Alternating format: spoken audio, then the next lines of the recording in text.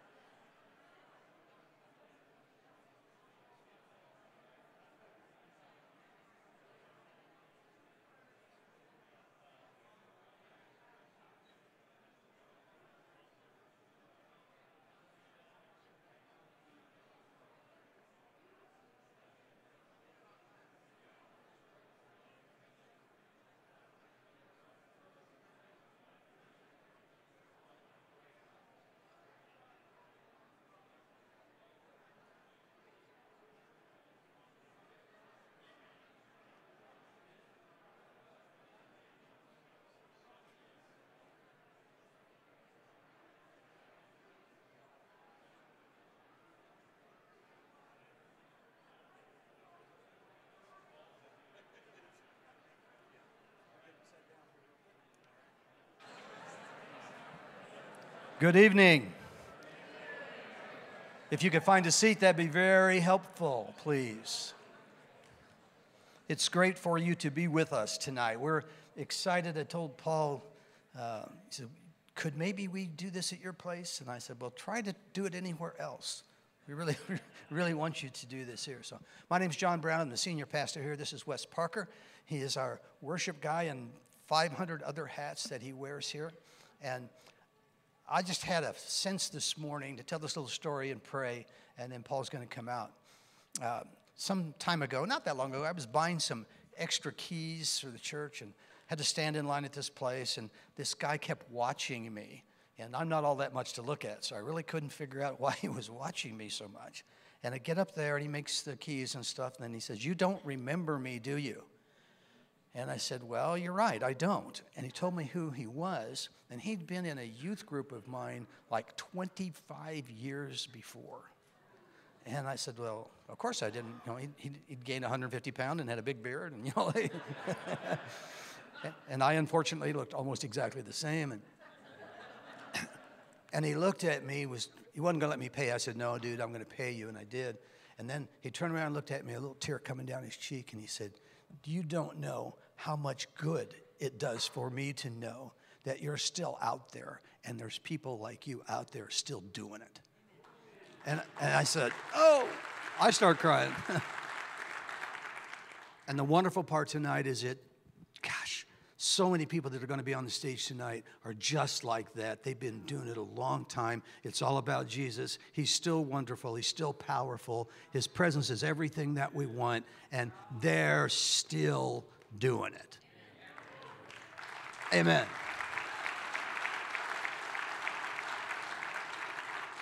So, Lord, tonight we open ourselves to you.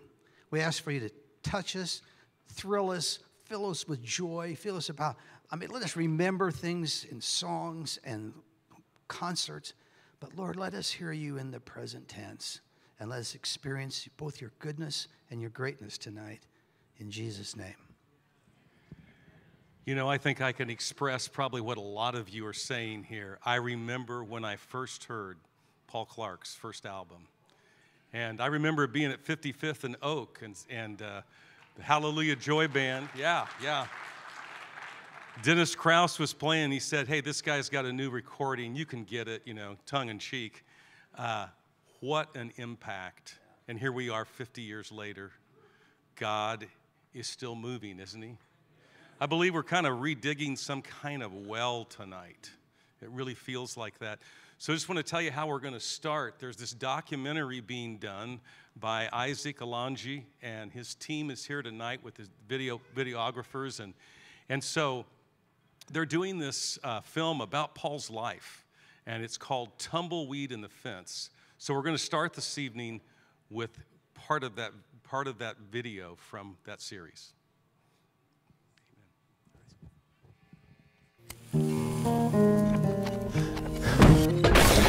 Everything was on fire, racism. My friend had been shot and killed, so you just feel like you're the next victim. So I was just at a point of despair that I tried to take my life in. There's a weight of the world on me. One day I was walking on campus down here, and I saw a sign that said, "Peace with God through transcendental meditation." And I believe that I was completely under the influence of a demon that comes through bowing to those false gods. From Lawrence, this is where we left for Berthoud Falls, the log cabin. That was really where the story gets traction. Oh, my heart is waiting, I am waiting. I was a desperate young man just trying to find peace. And I think desperation is a key ingredient into transformation. Like one day there wasn't Jesus music, the next day there was. Just, you didn't use your crutches, and I went, "Come by faith, be not afraid." God must have healed my leg. For your ticket has been paid. 8 days in a row, I wrote a brand new song every morning. It truly was the Holy Spirit coming right into my heart and birthing His calling in me. Yeah. Under gray sky blue, my heart is waiting for you. My life changed in this house. By a man named Jesus Christ from Galilee. This was a whistling syllable. It's too dry up here. Thank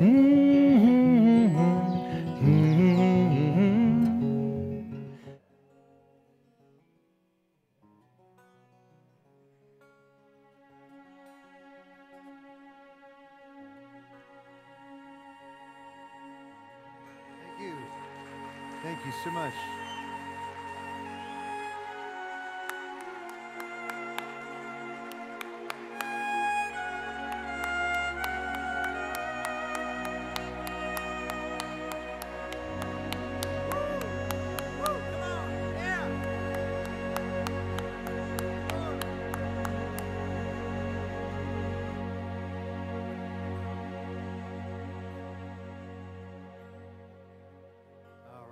Praise the Lord. What a night. What a night to be here. God's presence in his house. I have to confess, walking through the lobby, I felt like I was walking through my own funeral. Hey, how you doing? Hey, how you doing? Hey, how you doing? How you doing? It's like, okay, yeah. Haven't seen you for 40 years. Hey, you're shorter. No, anyway, this trailer that you just saw is something that is humbling. I'm going to keep my eyes closed for a minute if you don't mind. I'm afraid I'll see people and I'll be distracted. I chose the title, Tumbleweed in the Fence, because my life has been like a tumbleweed. A lot of people don't realize when a tumbleweed breaks off, it actually becomes a pollinator. It rolls and rolls and rolls, and then eventually gets stuck in a fence. It stays there until the wind comes along and lifts it over that obstacle. That season ends, and it rolls on to the next season. I've had easily 10 seasons of 5 years. My life is strangely separated into those segments. Jesus Movement, 1970 through 75, example. 2.0, 75 through 80, just keeps on rolling. And there have been times I thought the tumbleweed was stopping. I thought it was over on planet Earth. Somehow, I escaped. The Lord delivered me and healed me and put me back on my feet. Other times I made crummy decisions, affected people. The Lord picked me up, put me back on my feet. So tonight, as we celebrate these 50 years, 52 years ago last May, that Jesus came into that cabin you saw in that trailer. He changed my life. Not perfect by any means, but I'm his. Sorry. It's going to be tough to get through tonight, but enjoy him.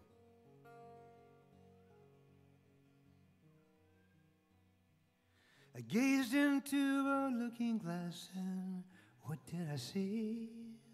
A face that looked somewhat like mine, staring back at me.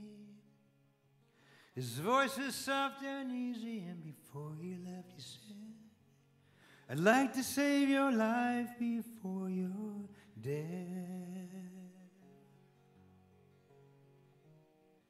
I begged him not to hurry, but he drifted out of sight. His face, it was replaced by bright and shining light. And then I saw the answer written plainly on the wall. Teach this to your friends before they fall. So if you all will come along, oh, join me in this song. We can learn to teach our hearts to be free. Just come by faith, be not afraid, for your ticket has been paid by a man named Jesus Christ from Galilee. Yeah.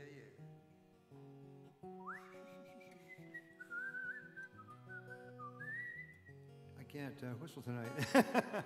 Too torn up. Da da da. La la la la la la la la la la la. La la la la la la la. So if you all come along, oh, and join me in this song, we can learn to teach our hearts to be free.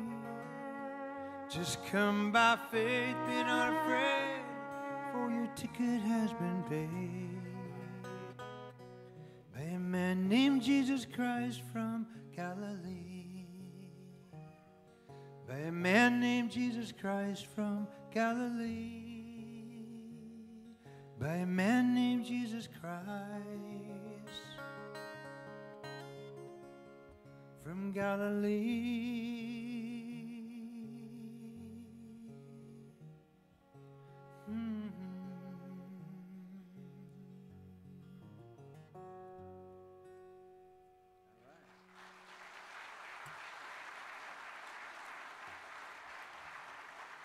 Thank you so much, and thanks to my good old 1926 Martins, been my partner.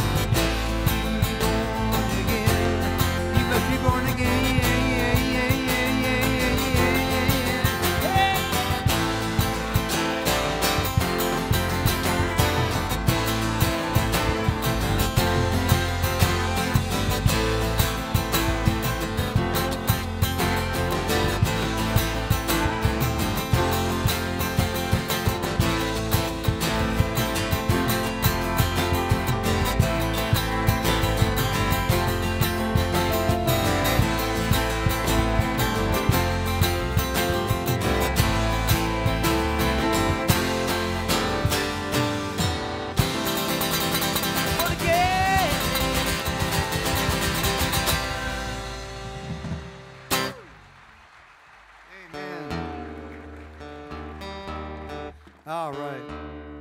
I'm going to just say right now that 50 years ago I wrote those songs. They were really important to me.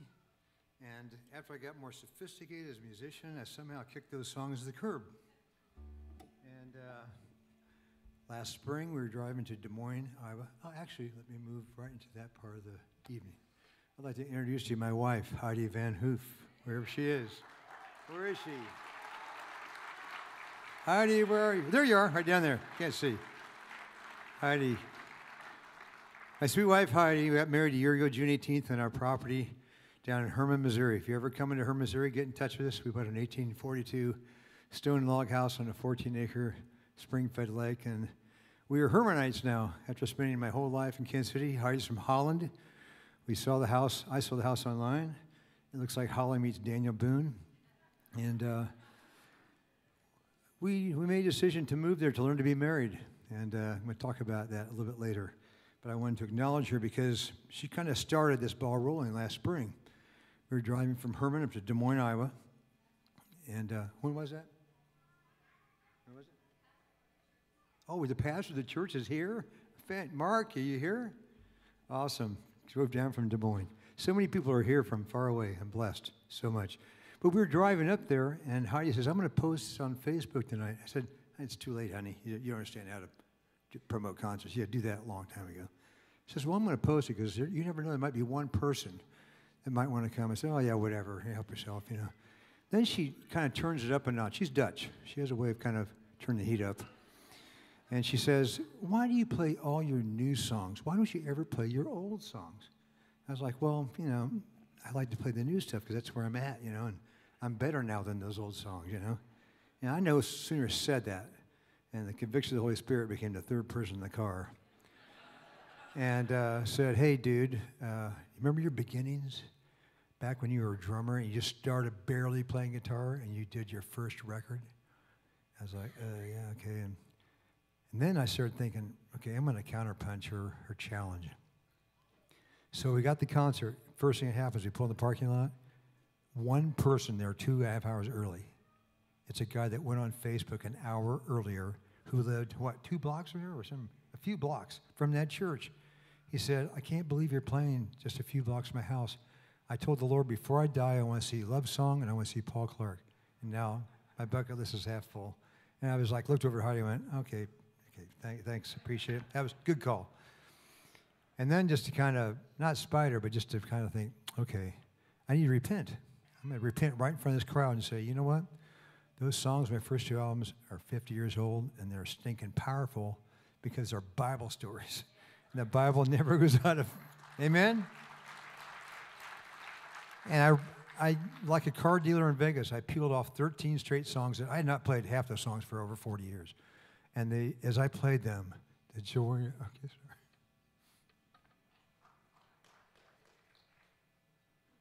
The joy of the Lord overwhelmed me. I was aghast. I couldn't believe what was happening. It's like I was getting born again. It was unbelievable because I realized without those songs, without those albums, I'm nothing. Everything was built on those foundations. And all the people that have helped me along the way, we're going to see some of those people tonight here. But I was so convicted when I was singing those songs that it brought me so much joy. I couldn't help but just say, okay, Lord, I'm going back to my roots, going back to my first love. And that's why we're here tonight. I want to celebrate not 50 years of my records or anything like that. It's the faithfulness of God. You know, last night, 24 hours ago, I was in a hospital. I had a golf ball in the back of my head the last week, and it was getting bigger and bigger, and the doctor on Thursday night said, it might be cancerous. I'm going to, have to take a sample of that, blah, blah, blah, blah, blah. I said, no, I got a concert Saturday night. I want a big old bald spot in the back of my head. Got enough of that going on. So anyway, and then Thursday night I couldn't even sleep. It was like having ice pick in my head. Every time I rolled over, I'd scream, wake Heidi up. She wasn't sleeping. The Kagies at her house. Fortunately, they slept through it. But finally yesterday, they all said, you got to go to the ER. This can't go any further. It could be an infection. By Monday, you might be really, really sick, and you can't take that risk. So we went to the hospital last night, and they cut it open and drained a bunch of stuff out of it, and here I am tonight. So I'm very thankful, for everything. spiritual warfare to blessing to, I don't know if some songs oozed out. I might forget a lyric tonight, so someone might have oozed out yesterday, so I'll blame it on that. But I'm just very grateful to have these songs under my belt and to have them really being the wind in my sail this year. I've been playing them everywhere I go, and I'm just blessed every night, and I already see it happen. The Holy Spirit is just on it. Before I go on your far left, Mr. UJ Paisanon from Finland on fiddle.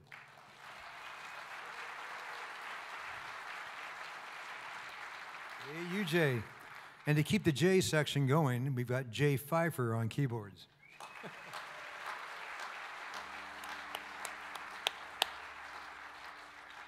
Now to the great part of the evening. I know you paid $20 to get in here, okay? Some of you paid the fee to Eventbrite. If you want your money back, I will gladly refund anybody at leisure night saying, wow, that was a drag. That show is totally dead. I want my money back. I will pay you back, seriously.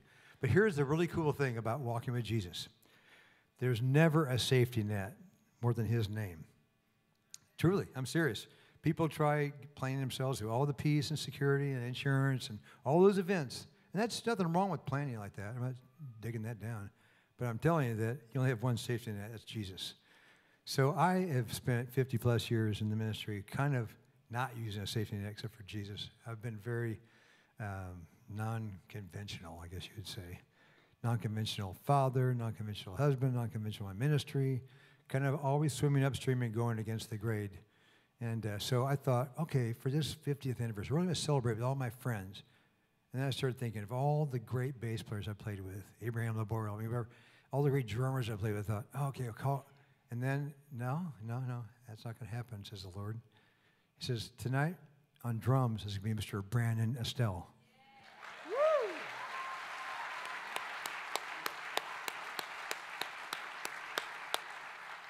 Who I'd done a couple festivals with when he was playing with Super Chick and some of those groups, but I hadn't seen we have not seen her for, I don't know, a long time, 15, 20 years, I don't know.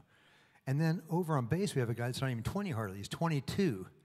This is my friend Caleb. Give it up on Caleb McCullum on bass. Woo! 22 freaking years old. He was minus 30 when I did my first album. So, and we literally just rehearsed at 4:30 the songs you're going to hear tonight, one time through in the green room, and then up here doing a sound check, and that's your getting. So if you don't like it tonight, I'll gladly pay your money back. But I'm telling you, these guys are fire plugs of joy, because I'm not just about gathering a bunch of my old friends, which you're going to hear one of my old friends tonight, Phil Kagi. But I am all about paying it forward, investing in this next generation, and actually the next generation. You know, that clip you saw, my trailer, I'm designing that with Isaac and Daniel Lesko, some of my friends. It's not the Paul Clark story of, then I did this, and here's me and Ringo, or here's Sting. It's not that. This is a manual I'm making so that some 18-year-old kid like I was with a broken compass that doesn't know the Lord, he's trying to figure out what a woman is or whatever. I want to aim this documentary right at a person who's like me 52 years ago. And when they get in and watch it, they go, dang, I'm going to do that. That's what I want to inspire. I want to inspire people to be soldiers in God's army. And let me just take a moment right now. I'm sorry I'm preaching, and you get your money back.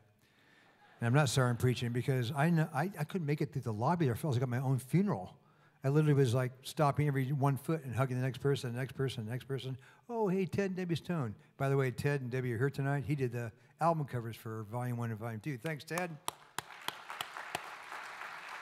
So awesome. I've known Debbie since first grade, 1957. So that's incredible. But tonight, I'm going to remind all you old timers, and there's a lot of you here, I'm going to remind you that you are not done. 3 years ago next week, I died basically in the hospital, whatever we call it, code blue, anaphylaxis, all the words you can throw in. And I survived the first one, and then 30 minutes later, the second one. But the Lord has his hand on me. I pulled out of it, and it's taken me 3 years to get to stand here tonight. A year ago, I couldn't have done this. I couldn't walk up the hill of our property and back down. It's been a challenge the last 3 years, getting my strength back, my health back. But I'm so grateful to be standing here as a witness. But I'm charging you, exhorting you in the joy of the Lord. And listen to me closely.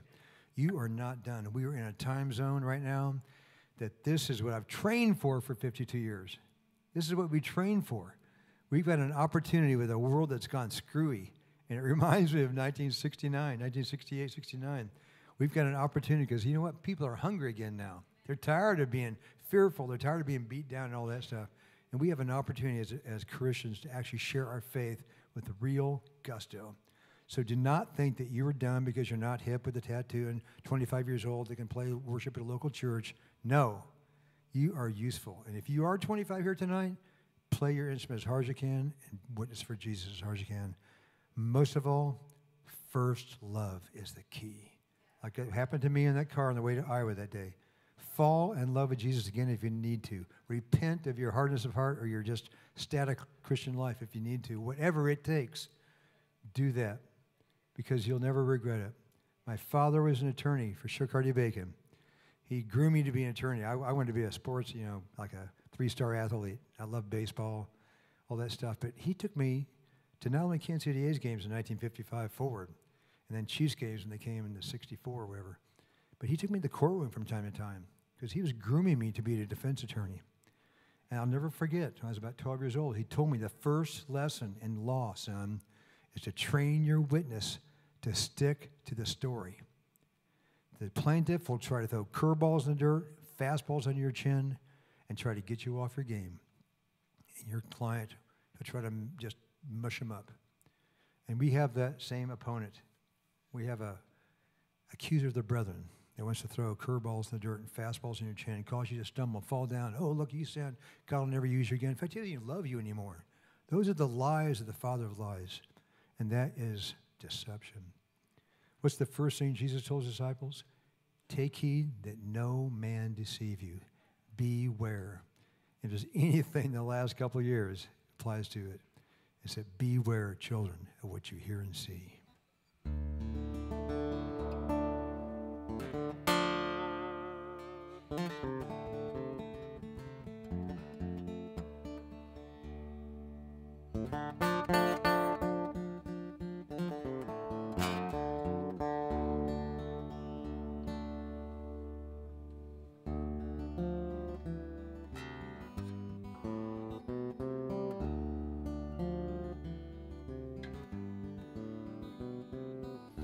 Beware, children, of what you hear and see.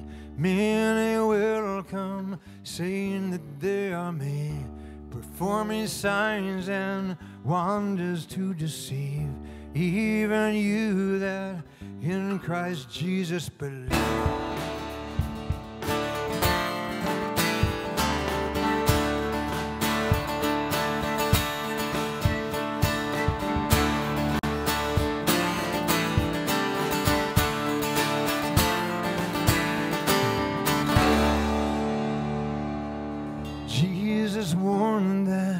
False prophets would arise, fooling many, covering up their eyes. You will know them by the fruits they yield. See the harvest being prepared in the field.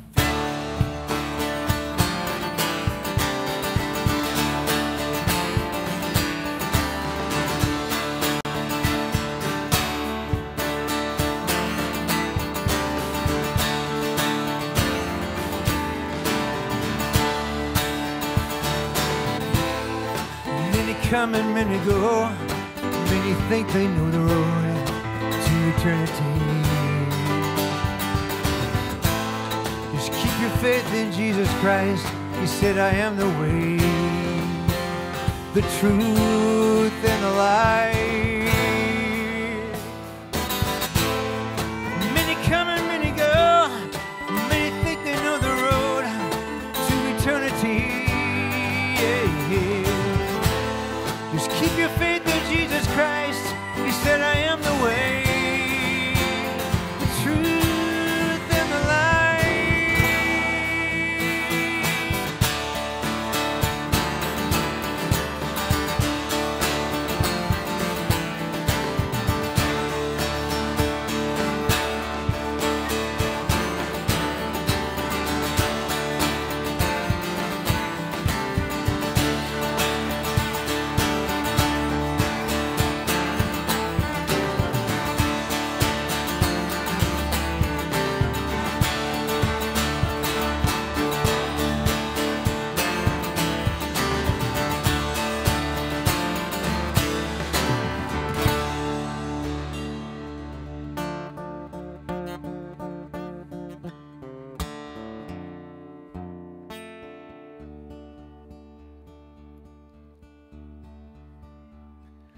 Spirit tells us that in the latter days some will depart from Jesus and go astray, giving heed to doctrines full of lies, turning from love and teaching hearts to despise.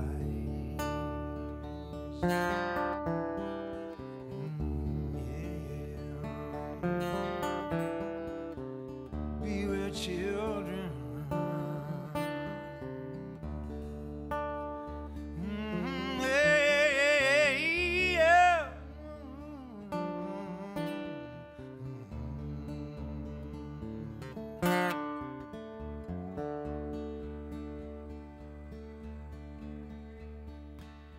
Beware children of what you hear and see.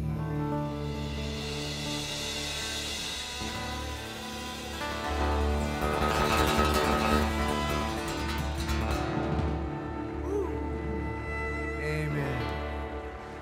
Amen. Amen. Now comes my first apology of the night. I forgot to capo up. That song is supposed to be in E minor. And these guys just realized that I screwed up and played it in D minor, and that's how fast they caught on. Amazing. It's like handing somebody a book and starting to read another book. So I'm very thankful for that. Hey, so as we move on through this evening, it's going to be fun to bring up people, but this next song, this is a tune.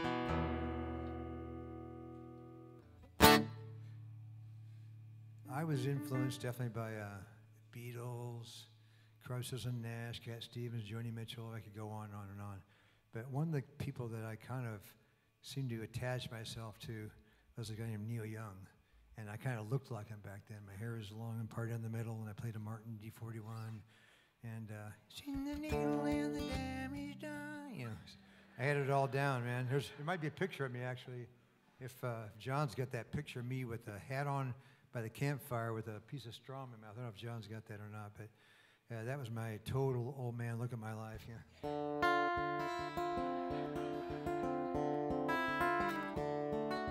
Okay, whatever. So, but this song was a song called Don't Judge Your Brother by His Face. Hello, 52 years old, and what to do, it fits right into the narrative that we're experiencing today, so amen.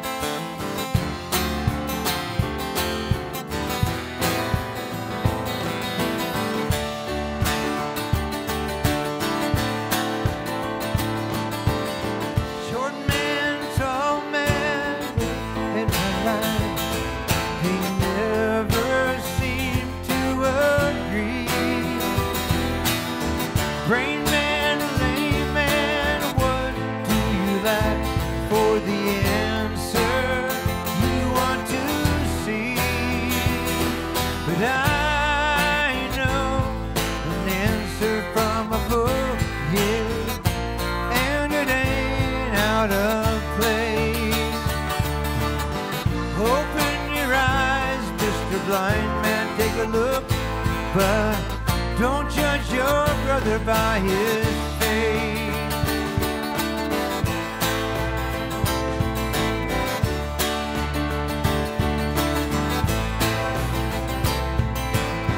Doctors, proctors, men with degrees, are you walking on steady ground? Safety, peace, and security, will you always be around? Well, I know an answer from a book, yeah, and it ain't out of place. Open your eyes, Mr. Blind Man, take a look, but don't judge your brother by his face.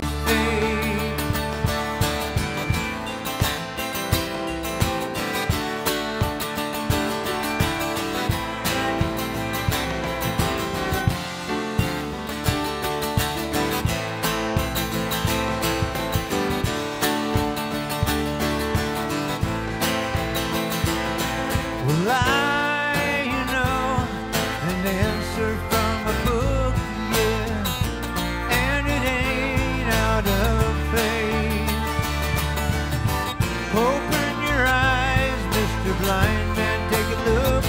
But don't judge your brother by his face. Don't judge your brother by his face. Don't judge your brother by his face.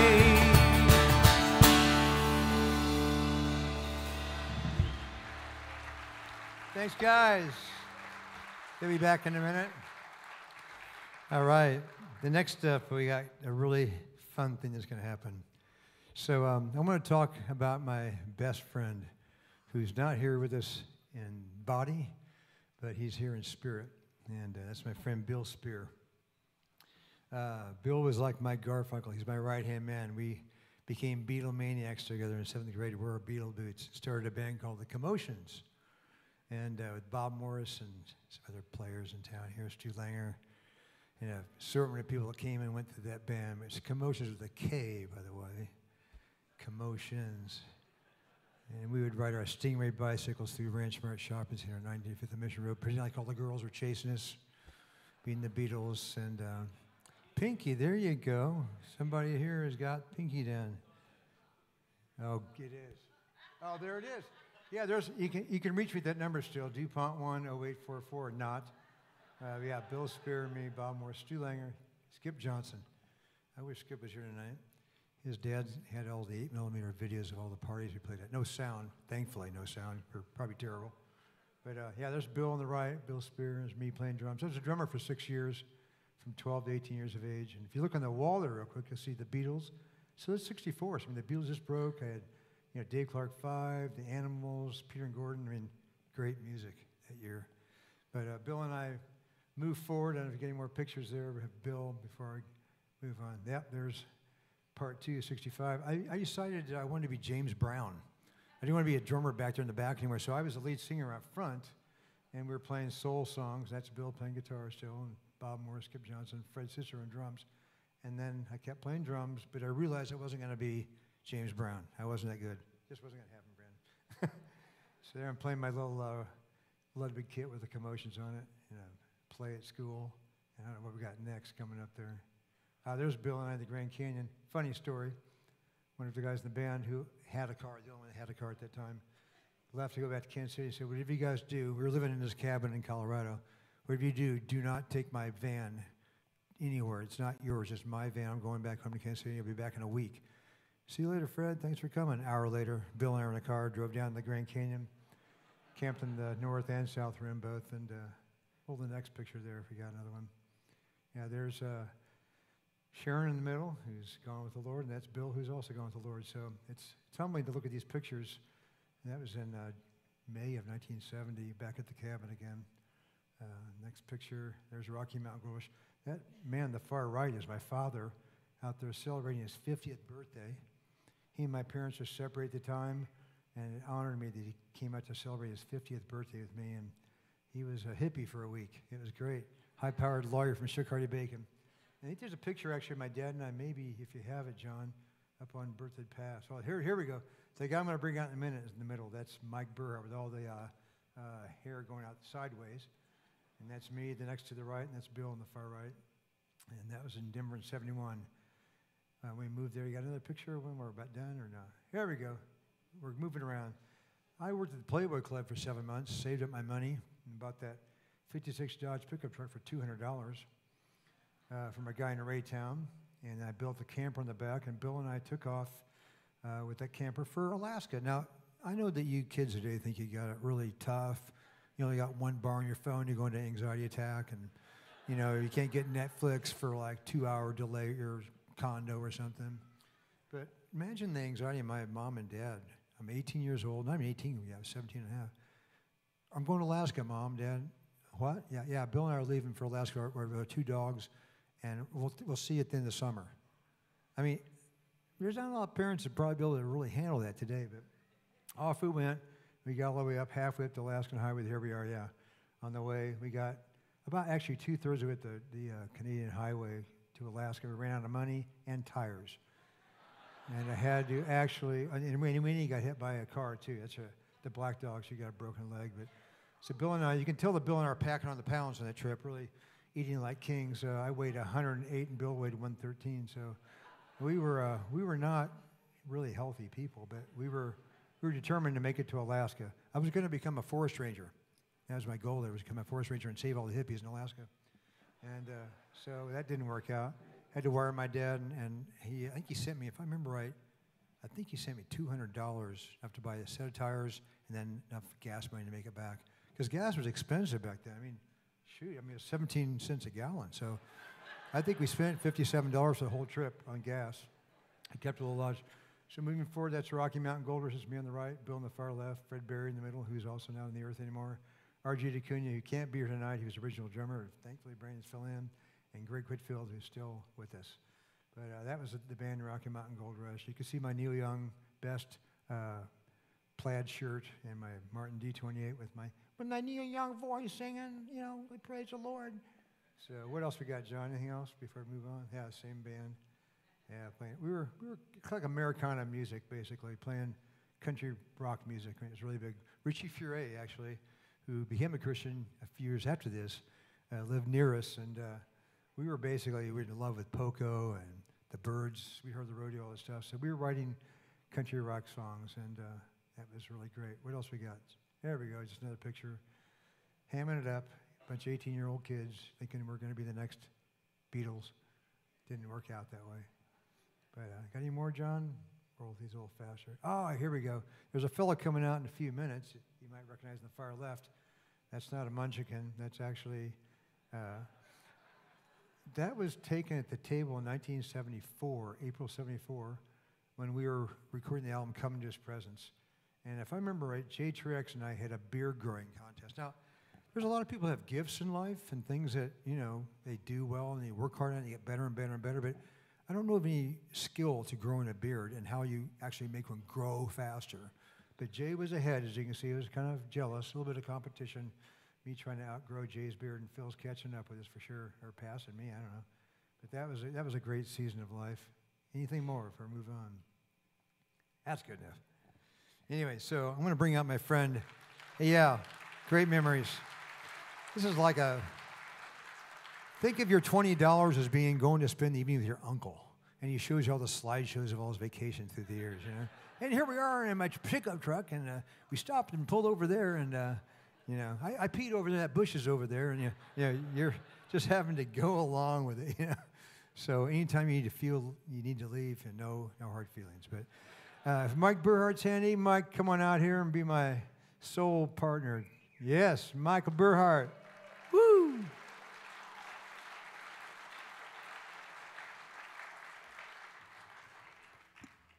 As we call you. His nickname is Bearf. That's his nickname forever. I've known Mike since 7th grade, 1960. Ninth grade. Yeah. 1965 then. 66. Yeah, 66. Anyway, Mike played lead guitar on Volume 1 and Volume 2, the songs we're playing here tonight. And I should have given a lot more time to prep, but he basically said, there's no way I'm playing lead guitar on those songs when Phil Keaggy's standing a few feet away. So we were content to do this because this is really back to Americana. We're going to do old school style like the Everly Brothers and Share Mike. And this is a song that I hope I even remember because we rehearsed it an hour ago. Yeah. I played it 50 years ago. So. You played it what? 50 years ago. Oh, yeah. How long was that? I don't want to remember that. Okay, I sure. Okay, good. Well, this guy, I've never seen anybody that burns it at both ends, but this is the one. And I can't keep up with the guy. I thought maybe 2 years ago he'd slowed down for good, but he rebounded, and I'm going, darn. Well, we plan on moving down to Branson by Susie and Mike and even building houses next door to each other and kind of living out our lives together, but got a different plan. But anyway, this is an old song called Sacred Cowboy that I wrote on the front porch of that cabin you saw. I wrote like 8 songs, 8 days in a row. I knew like 4 chords, so it didn't take very long, but it's pretty amazing.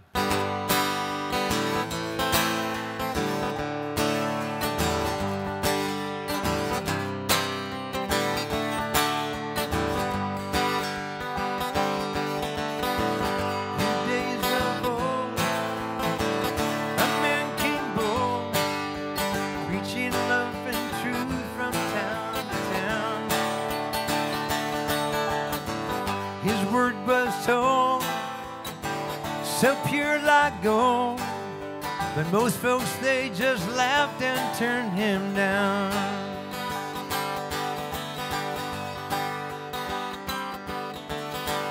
He healed the sick and fed the poor, where whiskey could not cure an ill.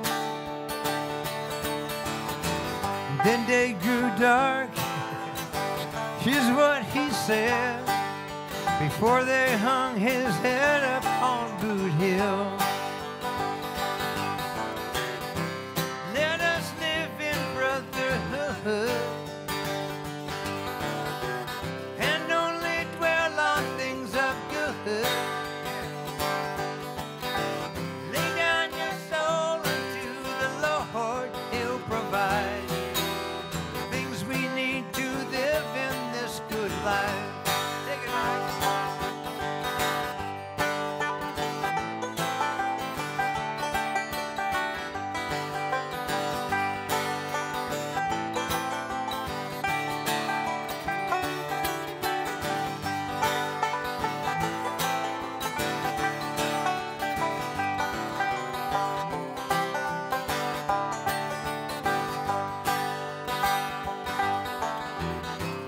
Let us live in brotherhood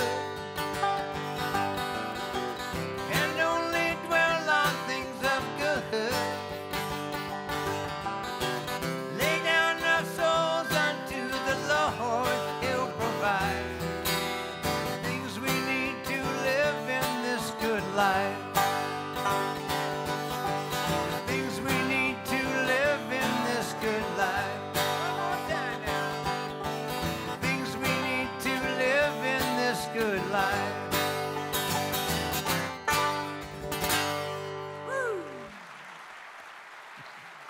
Love you, Bear. Mike Burhart.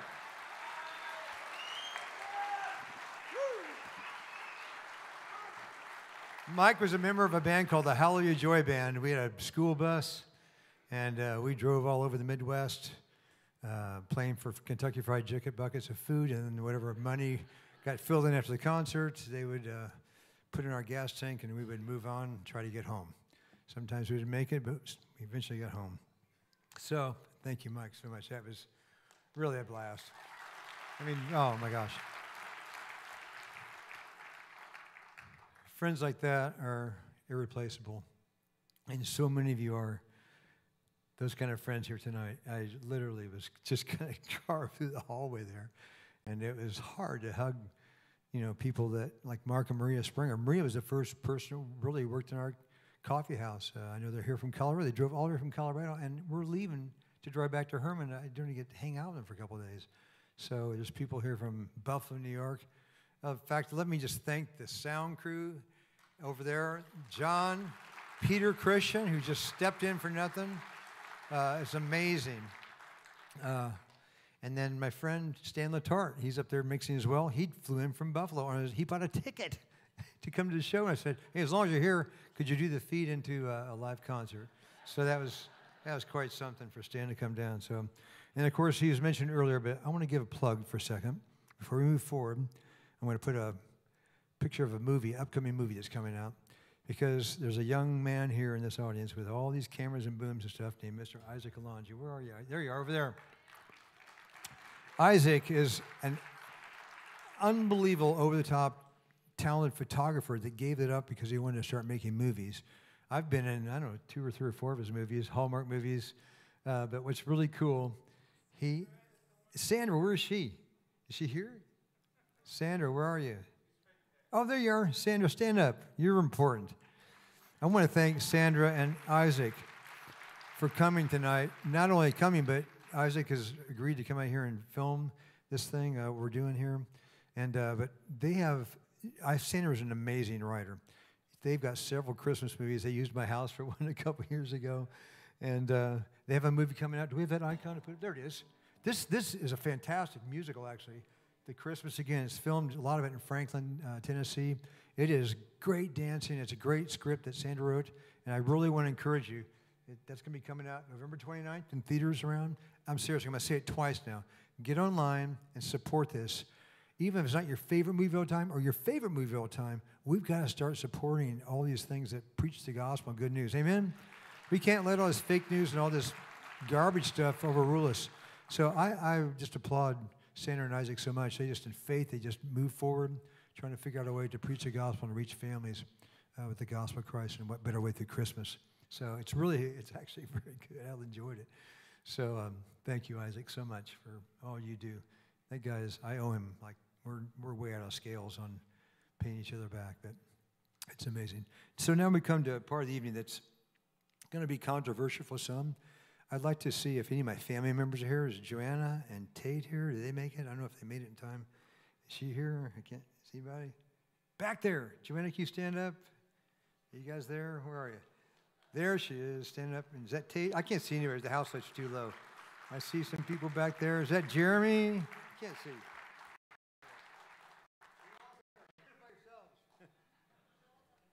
Joel. Okay, Joel and my two grandkids. Hey, guys. That's Lydia and Ridley. And then Joanna. Is that Jeremy back there? I can't see. Yes. Hey, Jeremy. Thank you so much for coming. Is Tate here? There you are. Tate came in from Santa Barbara for the holidays. He's a cool kid, man. He's a hippie. He got the DNA. Came through him. And then is Oliver here and Alexa? Okay. All right. I know it's late for a 3-year-old to stay out. And he's not going to remember this anyway. But just want to identify them. And my daughter Jessica is in Los Angeles. Her husband Jordan. 2 beautiful granddaughters out there. Isla Wren and Marla Sage. They obviously couldn't be here, but it's a joy to have them here. But this is a little bit of a challenge, perhaps for them, and for me, I know it is. The wife of my youth, Sharon Clark, that many of you out there knew, went to be with the Lord at the end of January this year. And we were married for 30 years. We lived 10 houses apart from 1958. We had 2 different lives growing up, although we lived close together. They were a real good family, lived around the corner, and we were not a so good family that lived around the other corner and had a lot of things going on in our lives all the time. There were lots of action. And but when I came to Christ in that cabin, the first person that the Lord used me for to share my faith with and sort of, I guess you'd say, bring to a faith was Sharon Golly, who became my wife shortly, a year and a half after that later. And I got a few pictures I want to show. It may be tough, and the reason I'm bringing this up is twofold. One, I want to honor Sharon tonight, even though I'm married to Heidi now, and I was single for almost 20 years between Sharon and I getting divorced and marrying Heidi last year. It's a long time, but I'm just going to go on record right now, if I even take one more step, that I was married to my ministry until my heart thing, until COVID. I couldn't see it. And there's nothing totally wrong with that because I've been sold out for Jesus, but I was out of balance. I neglected my family sometimes, and I should have not been just continuing road hogging it hundreds of nights a year.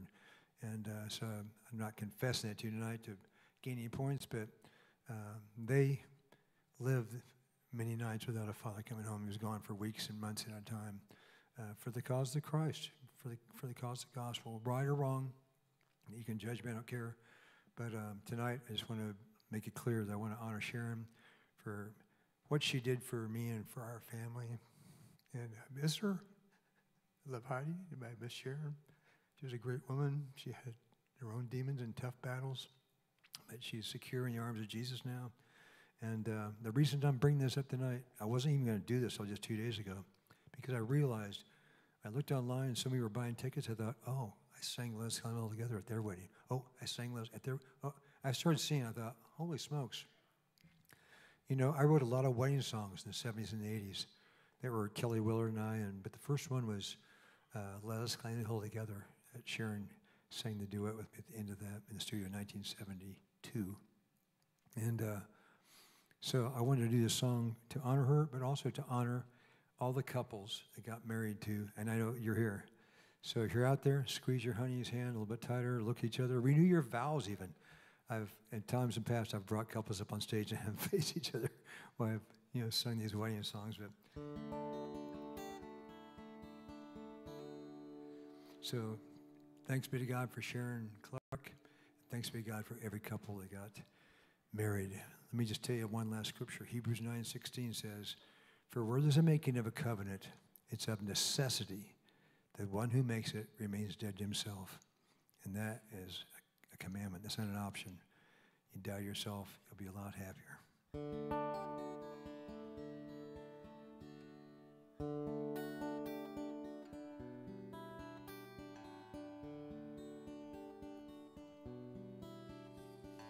I have waited such a long, long time for this day to come.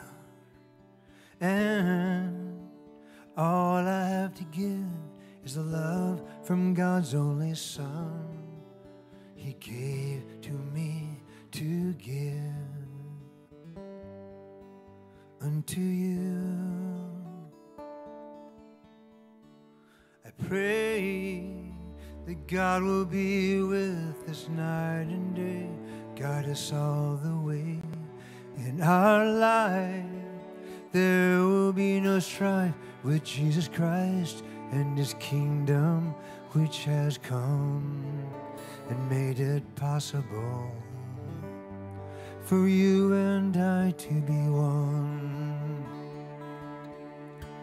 I will make you queen of my home, under the glory of the King. We'll raise our family in a castle full of love and trust the Lord in everything. Let us sing to the King, hallelujah.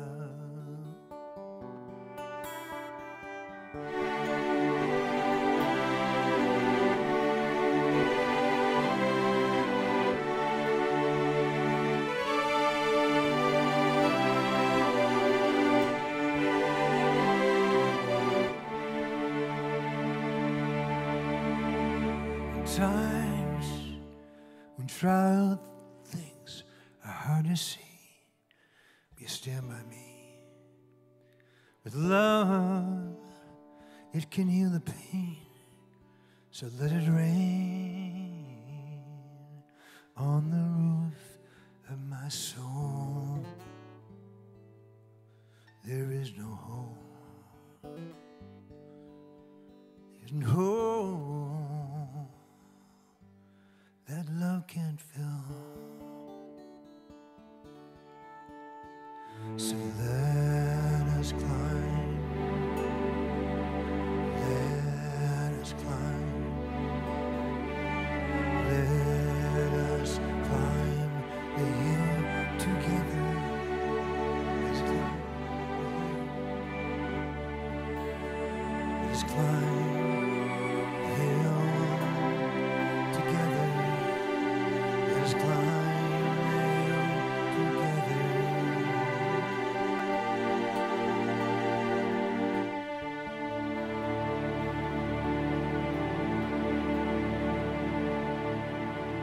Amen.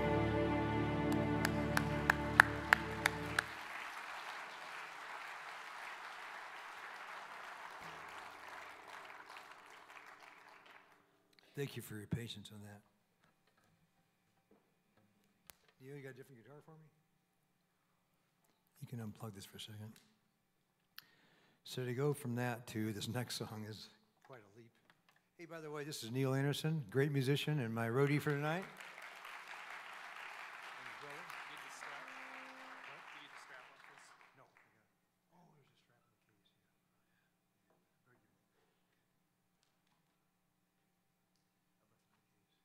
Very good.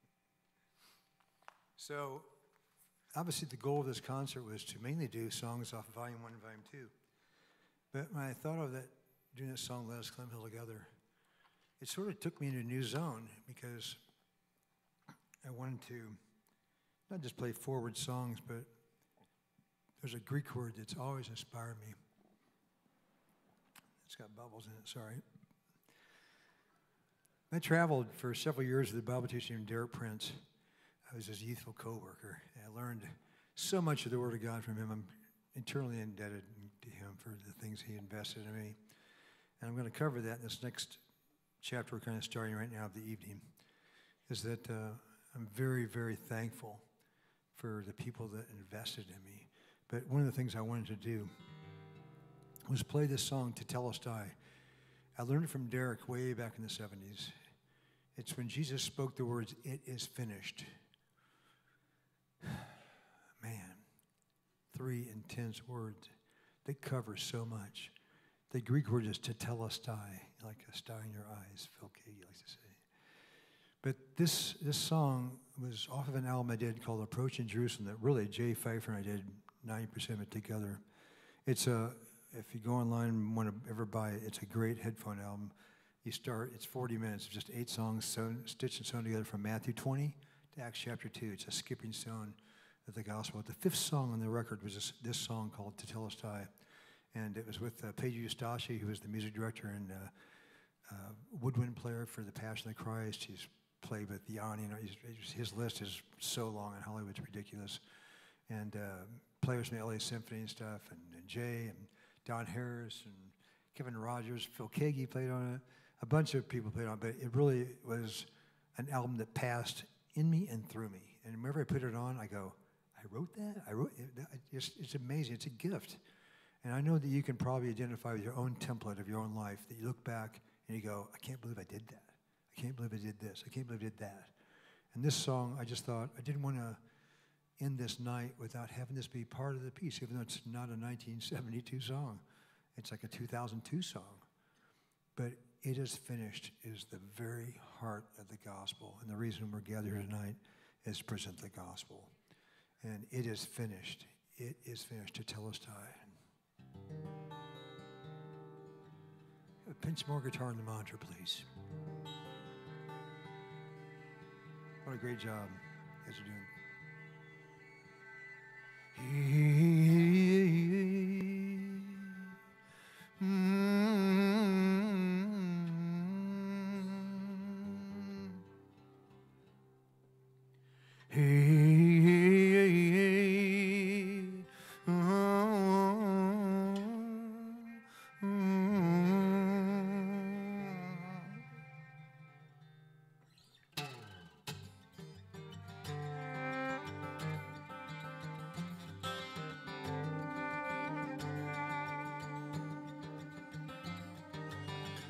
I was sold and betrayed in Gethsemane, not for gold, but prepaid by the enemy's deal for the potter's field.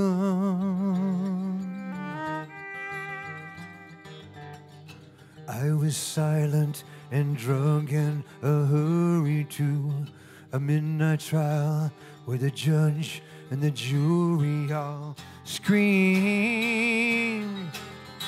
he blasphemed.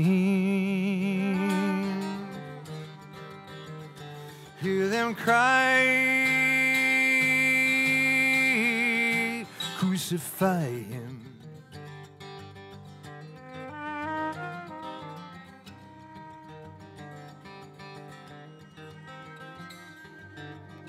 I was spat on and mocked by their words of scorn. Wooden bats cracked my skull, then my head was adorned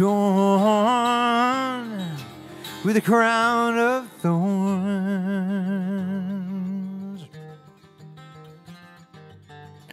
I was scourged, I was bruised, I was beaten, and now they've nailed both my hands and my feet to this cross here on Golgotha. Hear them cry, crucify him. Hear them cry, crucify him.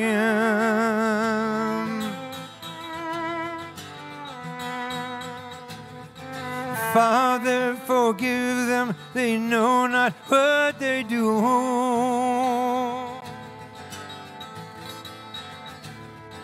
Father, forgive them, they know not what they do. Oh.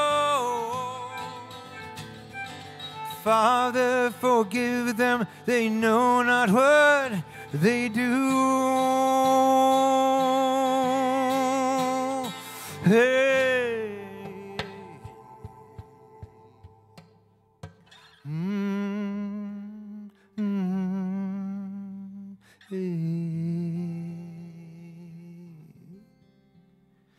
Eloi, Eloi, lama sabachthani.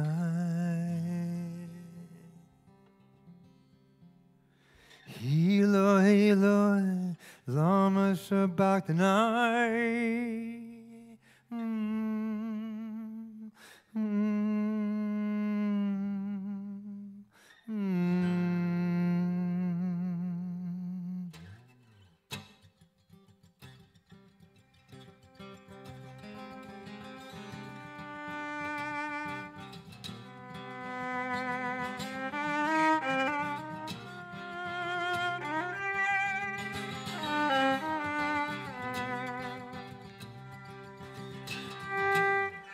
Now the darkness is fallen. Oh, the time has come. Not my will, Father, but let thy will be done.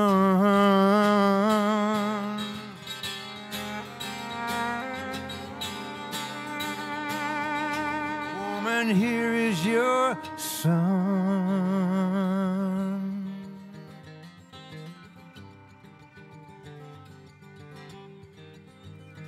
I thirst.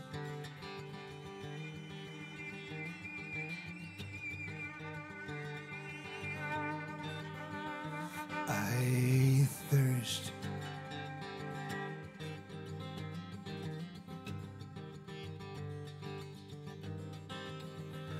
I thirst. So tell us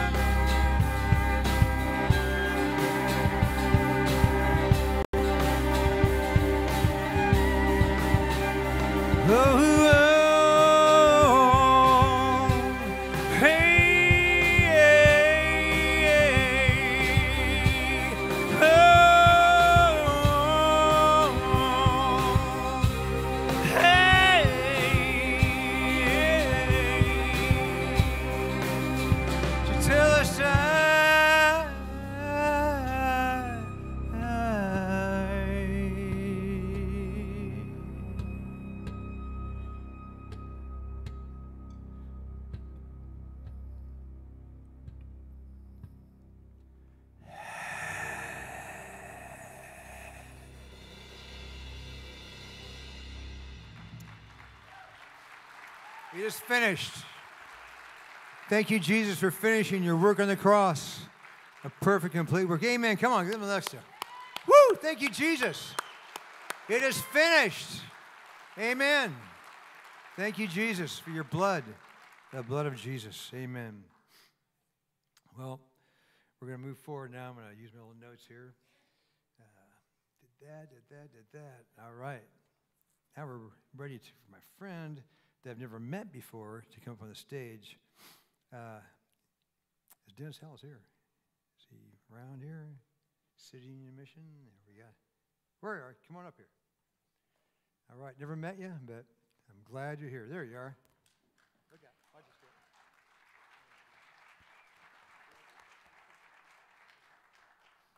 So way back, really in the 60s, before I was even a Christian, my father, I told you, was attorney for Shookarty Bacon. He got involved with the City Union Mission, doing some legal work for him, and then became a donor. He became really impassioned about it. And at Christmas time, we used to go down, take the token food and clothing and stuff down. And I always believed in their work. And you drive around today, especially, you see these homeless camps on the side of I-20. I saw it coming in town. And it's like, wow, And it's easy to raise money or do this, but the people doing the real dirty work, the hard stuff of really making sure people are housed this time of year when it's cold and clothed and fed are people like Dennis and all the people that work at City Union Mission. There's thousands of them across the country. And when I was thinking about this concert, I didn't want it to be about me. Okay, obviously it's 50 years of me, but I just tried to think of anything I could that would just keep pushing it forward and paying it forward, you want to call it. And I thought of City Union Mission. And so I bought a couple Martin guitars. They're not the $50,000 collector items like I'm playing here tonight, but they're two nice little guitars, and we're going to give them away, not give them away, but we're going to put them up for auction. Phil and I are going to play them in just a few minutes here. And then you're going to have a link to go to. We're going to have to put that on Facebook later. We don't have it tonight. We thought about auction off tonight, but we thought, just a second, there's a lot of people that aren't able to watch live right now. They don't know what's going on. And I want to raise as much money as I can for City Union Mission, not just bless two people in the crowd tonight to put a wall hanger on the guitar with Phil's signature and my signature, and that's taken the pose. I want to raise as much as I can. I hope there's somebody out there that's going to give some ludicrous amount that God bless them with this year, and they're getting ready to make a donation to some charity, and they go, hey, just a second, I can donate XY dollars to City Union Mission and get that Paul Clark, Phil Kagi signed Summers Martin guitar. So Dennis, just tell us a little bit about City Union Mission, what you're doing right now. Thank you very much. There we go. Thank you for letting me be part of the evening, and thank you, Paul, for inviting us to be here. Oh, my gosh. You know, I could take 2 hours and just tell you about all the God moments that happen at City Union Mission that I've seen in 11 years. But I can tell you, since September of 1924, the City Union Mission has been God's ministry. The staff, the volunteers, and all of you that support the mission get to walk through life with people that need help. Those that come through our doors that may be in some really hard struggles in life, lost loved ones, lost their jobs, have addiction issues, could have some disabilities, and we're there to help them. That's what we do. And we couldn't do it without your support and your prayers, mostly. But I'll tell you, every $2.50 provides a meal at the City Union Mission. We served over 176,000 meals last year. Thank you, Jesus. And over $21 provides housing for somebody for one night. We provided 84,000 soft pillows and warm beds. Wow. And most of all, there were 312 professions of faith last year. Yeah, that's what I'm talking about. So thank you very much. Thank you. Thank you, Dan. Do me a favor? Hold that for a second. Okay, I'll hold it. Look up there and hold the audience. Do little Diana. Now, we're going to be playing. You're playing with me, right? You know, there's two guitars up here, and that's a problem. I can't play two guitars at one time. I've tried before, but it never did work out. So at this point, I'm going to just do a random search of the audience and find somebody to play with me. Any guitar players here tonight? Raise your hands. Are there any? I see. There's one. Okay. So, is there any? You young fella, you little guy. Oh, you got 9 fingers only? Can you play guitar with 9 fingers? I'm not sure. Hey, let's welcome this young man with 9 fingers up here on the stage. And what's your name, son? Okay, yes. Okay, I think I caught that name. Ferd McSnurd, right? Let's give a real round of applause to Phil Kagi. Woo!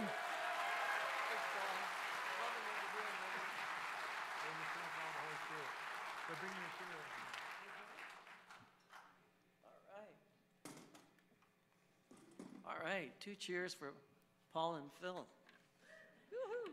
2 cheers. Hip, hip. Let's see if this works. Let me just. Oh. We're sitting down like the old days. Now we're sitting down because we're old. Oh. Let's see. let's check the tuning. These are brand new guitars. And if you win the bidding, you get the sticker too, the sales tag. They're amazing. So, hey, you know what? That sounds fantastic. Do a little bit more, will you? Oh yeah, I see what you're doing now. Hold on here. I got. That's it. Play that last part again. You've got it. No, I think your guitar is better. Let me try that one. Okay. Okay, let's try it again. Okay. Play something. Oh yeah, okay. I think we better switch again. This one's a lot better. I like this one. Okay, a little humor. We are stuck constantly in humor and Punville. The Kiggies got to our house Thursday, and the puns began. And there's been maybe 4,000 or 5,000 of them since then.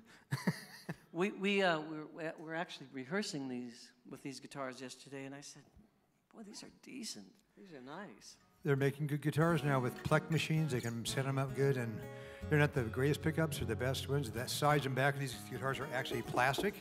So if you're thinking about buying for your grandson for the future, great guitar to have fall off the couch and not break.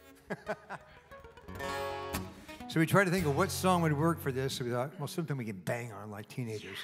So we thought of a song off of the album Good to Be Home. Yeah. Called Holding On to You. Yeah. 1, 2, 3.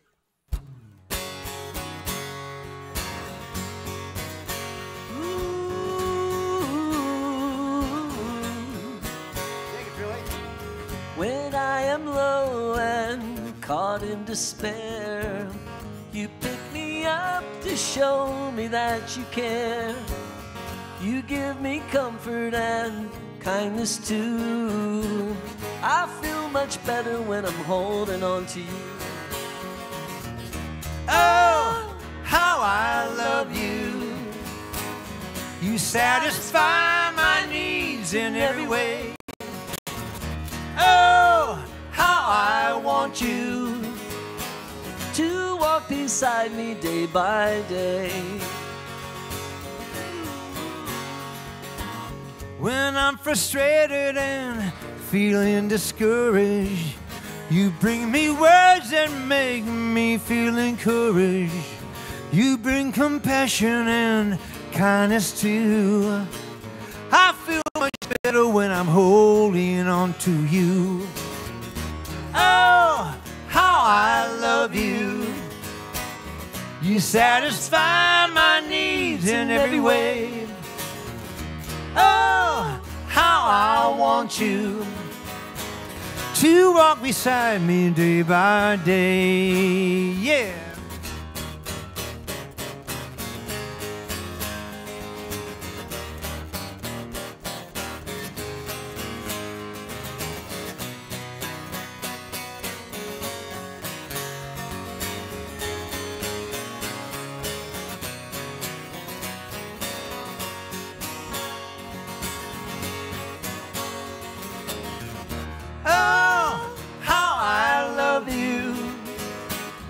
Satisfy my needs in every way. Oh, how I want you to walk beside me day by day. Oh, how I love you. You satisfy my needs in every way. Oh, how I want you. Take it, bro. To walk beside me day by day. Woo! Has anybody got a Sharpie in the house? How do you have a Sharpie? Anybody got a Sharpie they can bring up here on stage right now? I want a Sharpie. Anybody a Sharpie? Bring me a Sharpie. We need a Sharpie. I'm going to sign them. Phil's going to sign them right here. Right here on our own stage. Right here now. Because we want to document this for the auction. So, talk amongst yourselves for a minute. I'm going to sign this one. Okay. Let's put it down here. Okay.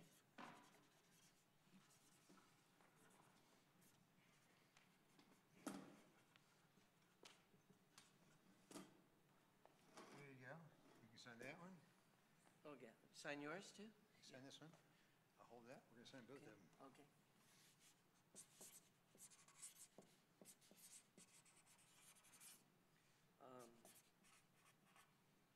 Proverbs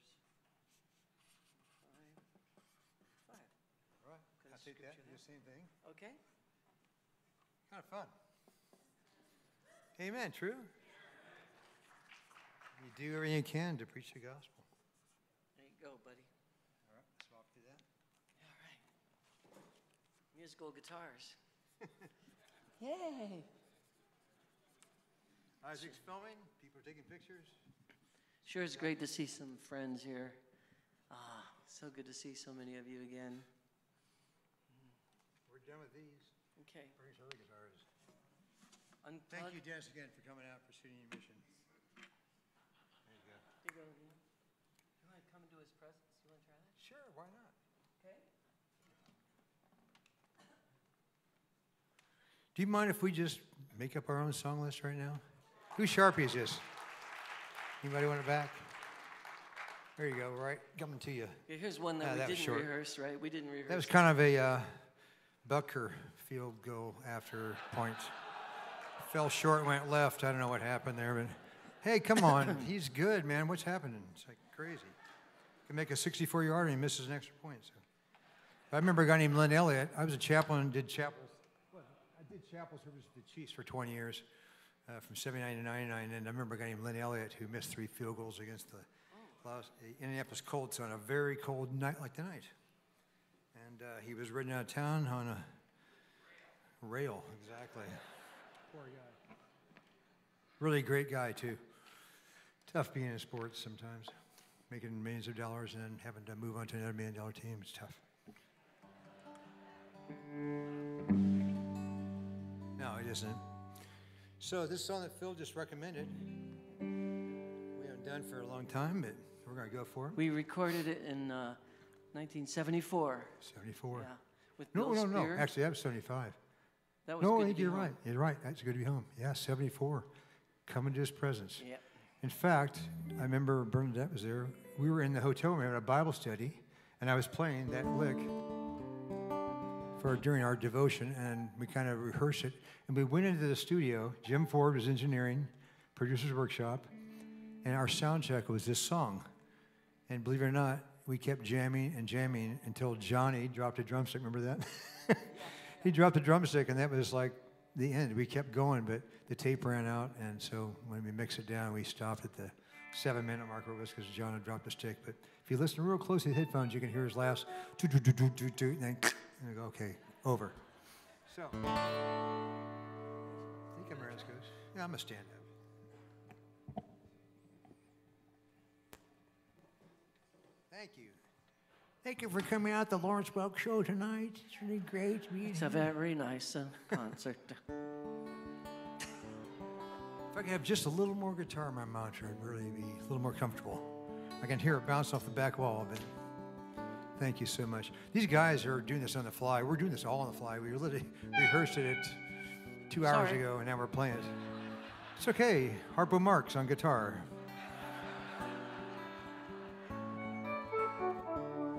Yeah.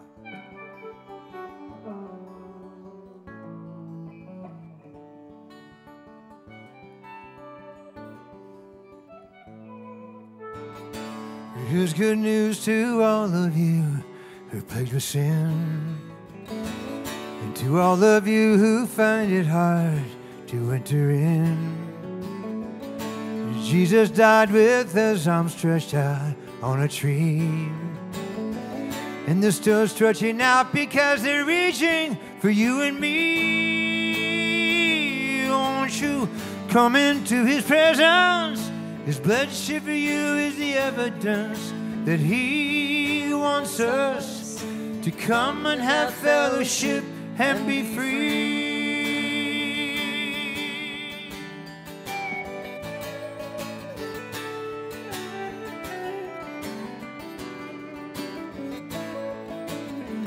So now that we can come boldly before his throne, by a new and living way which he did all alone, Let us draw near with assurance that it's done.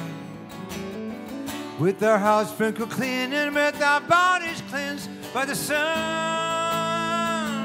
Won't you come into his presence? His blood shed for you is the evidence that he wants us to come and have fellowship and be free.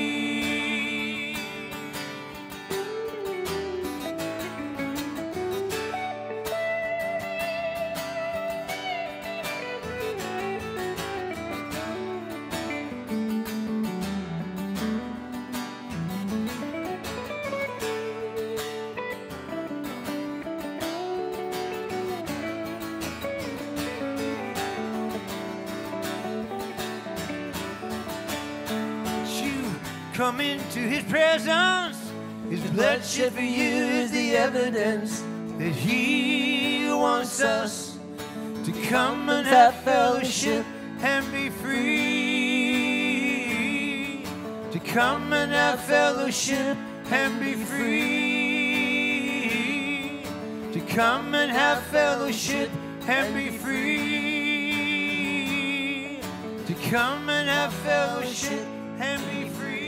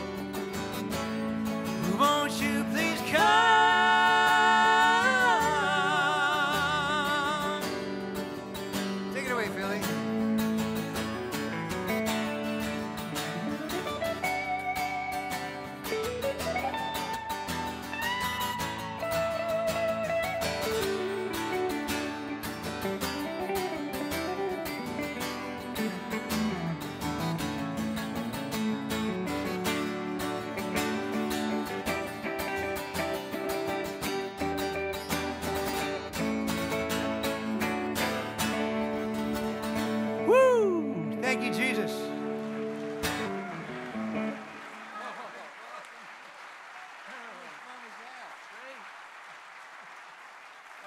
That's the original key, by the way. Those are freaking high notes. They are. I got up there. I don't know how I did it, but I got there. I don't know how I got up there. I got 3/4 of the way up. You did. It's great.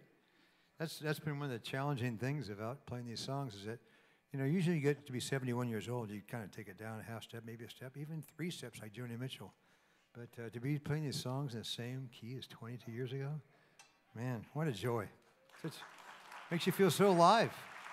There's a frequency in those original keys that it just brings back your youth. And I don't want to beat a horse, you know, so to speak, but man, there's nothing like first love for Jesus. Nothing like it. When you have the same joy, you feel it over and over and over again. And when he just keeps renewing you and renewing you and renewing you, it's amazing what God does, the way he does it. Oh, you know what? I got oh, you need a split one. Okay. It's a black, it's a half key, which in my case for this guy.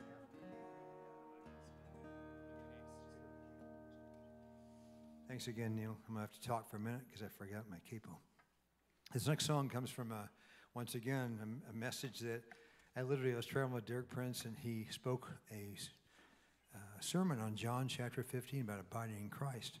And he always left it open for me when he would speak on something. I would sit in the back and observe what was going on, and sometimes the Holy Spirit would just come on me, and I would literally just go up there at the end of the service and just play a song. And this is one of those songs that just fell out of the sky again, and it's a song that I've always loved playing. And after I wrote it, it was just about the time that we were getting ready to do another record. Good to be home. Thank you so much, sir. What a servant. Oh no, wrong one. Neil. Wrong one. They look the same. That was a cut of a cut capo. Paul, you gotta let me know what key you're in. We're gonna do it in E tonight.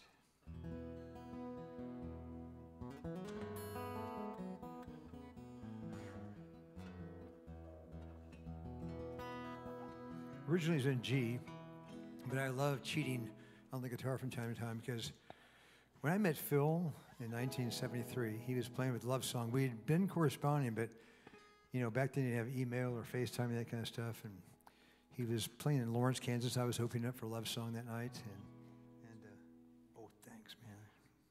Is it important to be in tune? Yeah, I guess it is. Okay.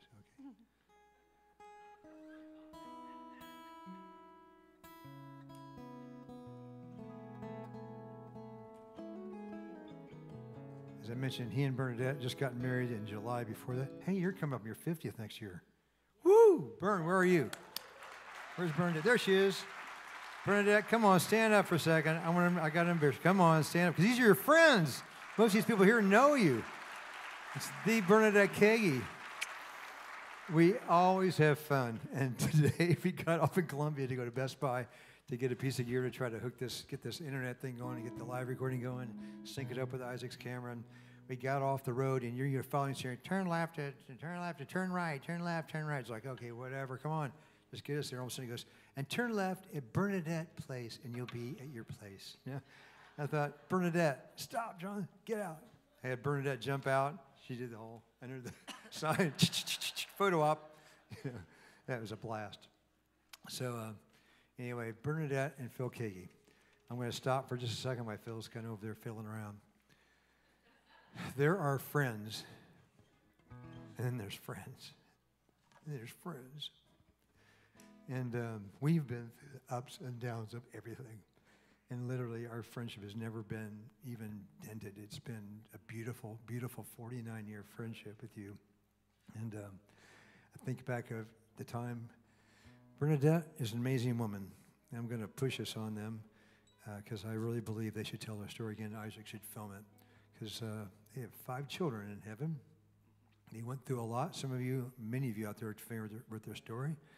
Losing triplets and 2 single pregnancies, and they came here to Kansas City, and through the grace of God and Dr. King and KU Med, they got pregnant, and it stuck this time, and we got beautiful Alicia in the world.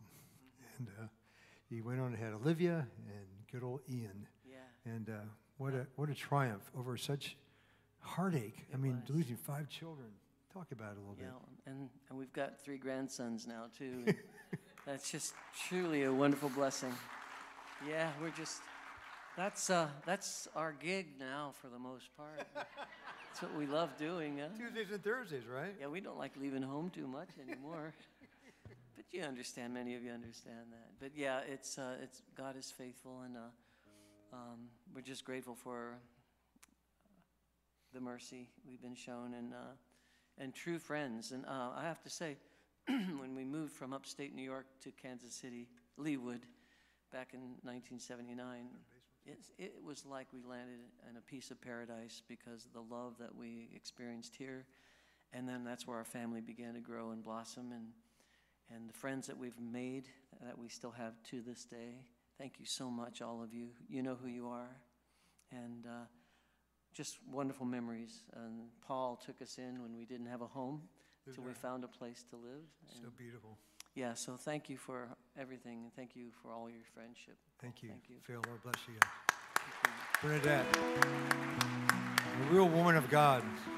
Bernadette's a real woman of God, amazing cook too and all that. And It's great to know Phil and Burnett all these years.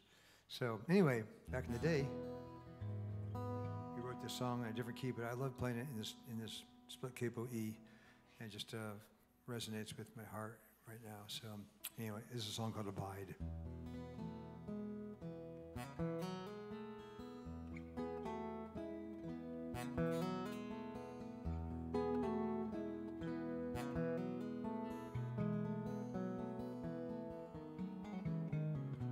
The more I go on with the Lord, I find that I cannot afford to stay away from His side. It's in the vine I'll abide.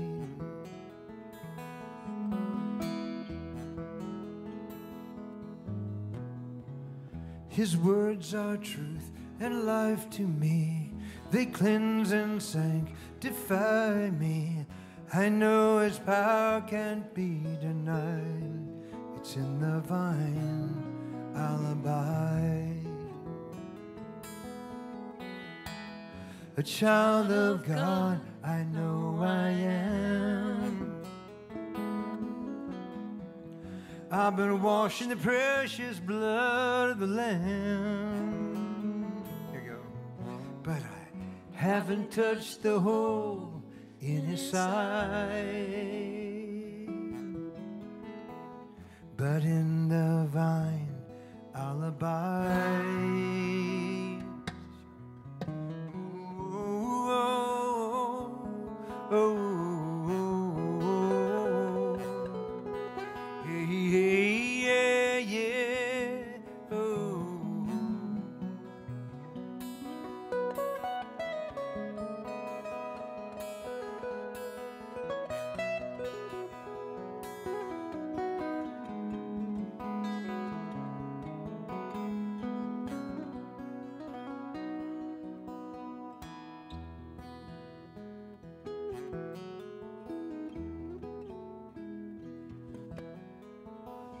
To bring forth fruit, this is my aim, and give the glory to His name. To do the same you must decide, if in the vine you'll abide. To do the same you must decide, if in the vine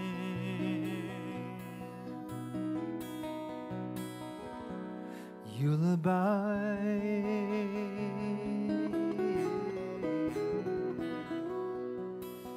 You'll abide.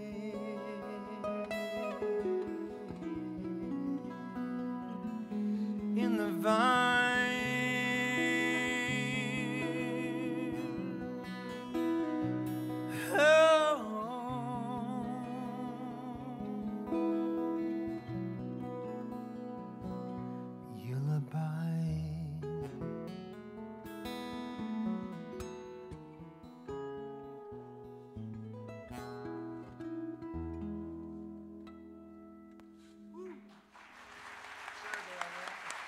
Thanks for improvising with me on that. Oh, you're welcome, buddy.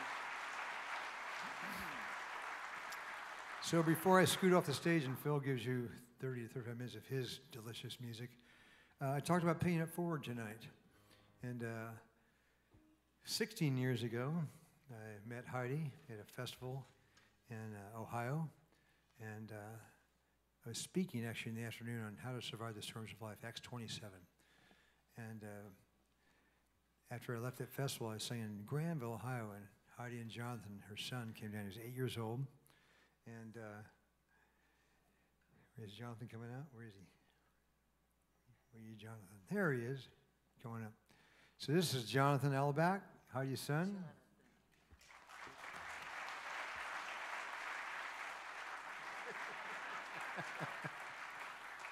I met him. He was 8 years old. He was looked like a little Frodo with his curly hair and blue eyes, running this go-kart around my friend's 5-acre tract of land until 2 o'clock in the morning, and I fell in love with him. And he's not any less than my own children, which I'm so honored that they're here tonight, and I love my children so much. And I kind of got a second chance to try to do something meaningful in a young man's life, and So I started investing in him musically. And when he was 14, I gave him a Mark guitar, kind of like the ones we played tonight. It's a good starter one, played in tune, good going. He just kind of kept on playing. And when he turned 20, I gave him an upscale, quite a bit more Martin. And where is that guitar? I better go get it. You're going to have a hard time playing something without a guitar. But Jonathan, he called me up 4 years ago last month, and he said, hey, I want to come to Kansas City and make a record. And I said, awesome. And he's going to come for 6 weeks, come till just before Christmas, and we'll make a record, and then you go back to Ohio and have a great Christmas and play your mom your new CD of all the songs we're going to write together. And 4 years later, he has been my right-hand man. When I went through all that stuff physically, the things that happened to me, Jonathan was living with me. And literally the Lord used him to save my life and Heidi. And one night especially, I'd gotten out of the hospital and went to my daughter Joanna's house for Thanksgiving dinner, and I was as red as a beet. Something wasn't right. It looked like Jonathan's shirt. And I went back to my house, and I just wanted to go to bed and sleep. And Heidi called. She'd landed back in Ohio. After dinner, she said, how are you feeling? I said, I'm just so tired. I just want to go to bed. She said, no, something's wrong. She could tell my voice something was wrong. And I rebuked her basically and said, no, just leave me alone. I'm going to sleep. Then she called Jonathan's friend and said, take him to the hospital now.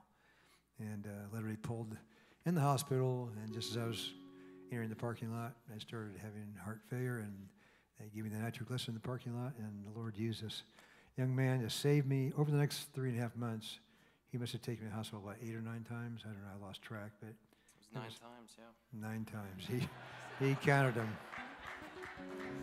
He was my right-hand man. He would come in, and I'd say, could you just rub my feet for like 20 minutes? Because there are touch points in your body that, push adrenal glands or cause different effects in your body. And I was depleted. I mean, when you go anaphylaxis back-to-back and you're unplugged, your computer basically, you're nothing. I couldn't think straight. I couldn't walk. I couldn't feed myself. And I'm so grateful to you, Jonathan, for being used of the Lord. And for Heidi. Heidi, the same thing. She has saved my life so many times. But so I want you, he made a beautiful record. Just came out a couple weeks ago. You can get it online or you can get it here tonight. It's an amazing CD. I had the joy of producing, but tell them about this song, how we wrote it. So this is a song that Paul and I wrote together. We were in the studio one day. I was suffering from a bad case of writer's block. So I asked Paul, Paul said, what's your favorite Bible verse? And so at the time I said, Mark 8, verse 34. And for any man who come after me, let him deny himself, take up his cross, and follow after me. And so we wrote this song together in about 2 hours. And, it was great. The Holy Spirit drops on you like that. Just the chemistry just started happening.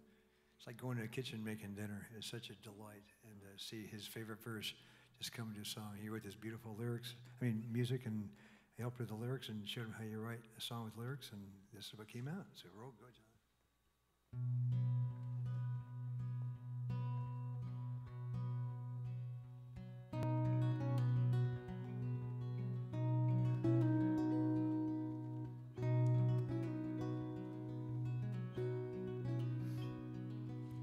At the break of dawn, buried in the slumber of my bed, somewhere in the dream, I seem to remember what you said. If any man desires to be free, let him deny himself, take up his cross, and follow after me. Save your life, you'll lose it in the end. Lose your life, you'll find your life in him. Suddenly I rise and open up my eyes to greet the sun.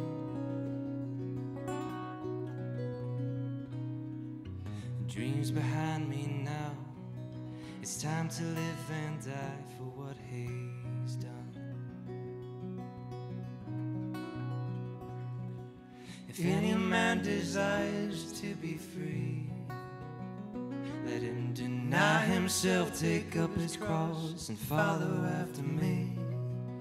Save your life, you'll lose it in the end. Lose your life, you'll find your life in him. For what is the reward? To gain the whole wide world and forfeit your soul to be the king. 'Cause when the curtain falls, you hear the Father call, and all your gold will fall into the sea. All your gold will fall into the sea.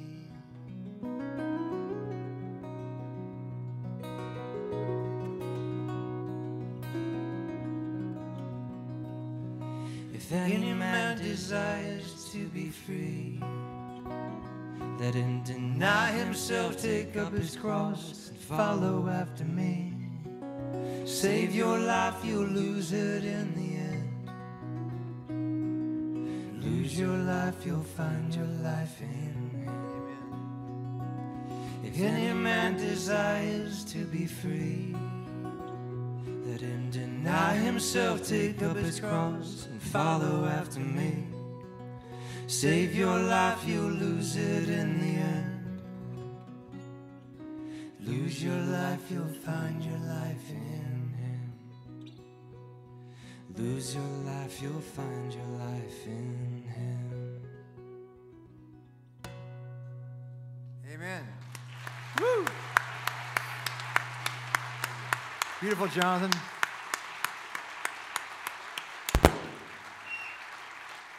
Before I turn Phil loose, I want to tell two quick stories. And that is, how did I get here? 1970, up in that cabin, I got saved. And eventually moved down to Denver in 71 with Bill Spear. On our way back from Alaska, we met Mike Burhart and the Helly Joy Band. Stay right here, Philly. Get yourself ready. And we opened this little coffee house called the Narrow Gate. And I used to play my songs every weekend. Hippies would come in, and I'd sing these newly penned songs. And people were getting saved and giving their lives to Jesus. It was amazing. And an older man, much older man, used to come in every weekend. Dick Brown was, Maria, was he like 43? Are you here? Maria, I know you're here. Was he 43? Something like that. He had a little bit of gray hair and, was getting older. He was 43. I think it was this really old man. Keeps coming to our coffee house every weekend, And it was quite comical. And then he eventually came to me and said, you know what? You've got to record these songs. So look, all these kids coming. Every weekend, these kids come and get saved. They leave. You can just send them with records so you can listen to these songs over and over because these songs have power. And I was like, yeah, but that costs money. When I was an unlicensed pharmaceutical representative, that was no problem. Did you get that? Living in Lawrence in 1969, I was a small-time, entrepreneur, and I was my own client. I used to sample my own goods all the time. I also profited slightly. And that business came to a close, and when I got involved in transcendental meditation and got my $30 mantra and got the demon, got a new demon, and eventually the Lord delivered me of that and got saved. But this guy, Dick Brown, every weekend came in. It was just like a termite just chewing away at me. You've got to make a record. I said, Dick, see that Pepsi machine? Bill Spear and I are splitting. It's 10 cents a bottle, but Pepsi gets 7%. Go figure that out. We get 3 cents. I get a penny and a half, and Bill gets a penny. That's what we're living on. I'm making $40 a month. I can't make a $3,000 record. But you know what? He came and gave me a $3,000 check. He said, I've already booked the time at Benson Sound. You're making your first record. Went down there with Mike Burhart and R.G. DeCunha and Steve Gleck and Bill Spear. And we just made that Volume 1 record. And then it took off like a wildfire. And I was eating at my grandparents' house. I don't know if we have pictures of, there's Dick Brown. Remember, and Phil, you know, you're good friends with him. Well, there's my dad and I in 1970. My dad actually had the picture blown up and had it on his law office, like huge. That's not what you really want to show your clients. Yeah, that's my son. I'm so proud of him. He's an ex-drug addict, and he's really a wild man. But that was my dad. And there's my grandparents. Here's what happened with my grandparents. My grandparents were, I didn't tell this part of the story in my testimony. My grandma sent me a box of books about Jesus to my P.O. box in Berthoud Falls, Colorado, Empire, Colorado. And they prayed for me, incredibly prayed for me. And when she saw the first record, Volume 1, take off like wildfire, which was in March of '72, like in April or May, I'm sitting there having potato pancakes in their nook over on Trucewood Road between Truce and Paseo and 49th Street. And she says, do you have more songs? I said, yeah, I've got about 40. She says, good. You need to make that record now, otherwise you'll be a one-hit wonder. That's pretty cool for an 80-year-old lady to call you a one-hit wonder. She said, you need another record so this one can keep going. So she goes and makes another batch of pancakes and come back and hands me a $3,000 check and says, go make that record. So in August of '72, they financed that, and that's why it's a blessing to see Jonathan. And I want to encourage each one of you tonight. You've got resources. You're older. Find a young man like that. Find a young musician. Find a young whatever. Invest yourself in the gospel. And with that, I turn it over to my lifelong friend, Mr. Phil Kagi.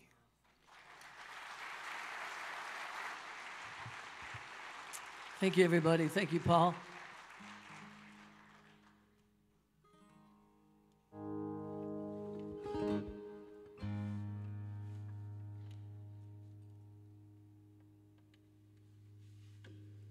I'd like to do a little instrumental piece here for you, just to kind of break the ice underneath me.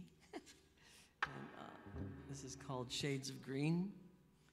Let's see here.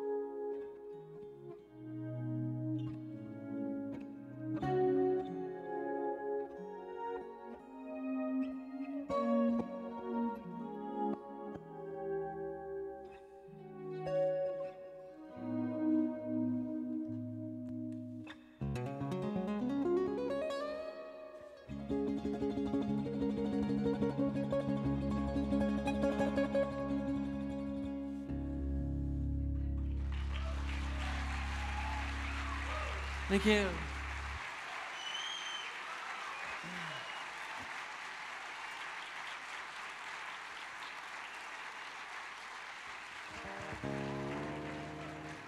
Thanks so very much.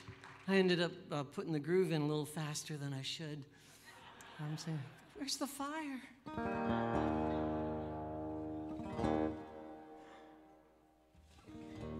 This song goes back to the 70s as well. This song written by Keith Green, Randy Stonehill, and Todd Fishkin. It's always been a special song to me. Your Love Broke Through.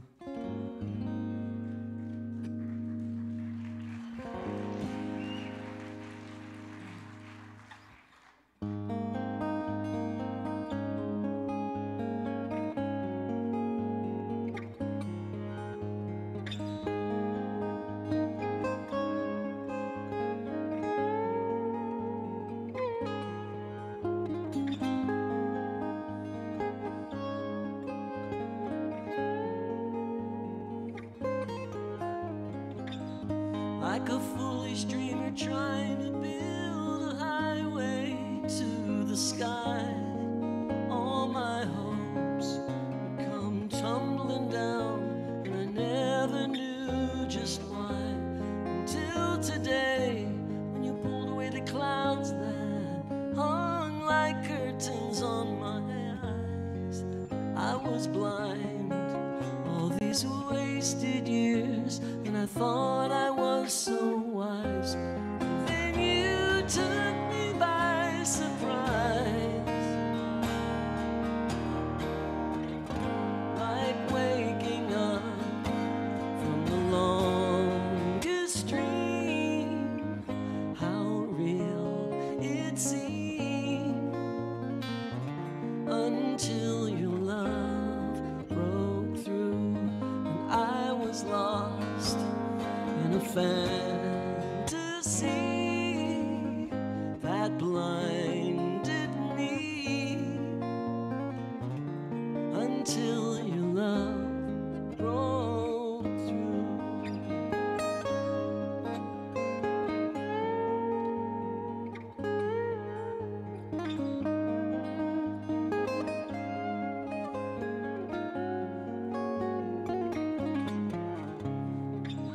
All my life I've been searching for that crazy missing part, and with one touch you just rolled away the stone that held my heart.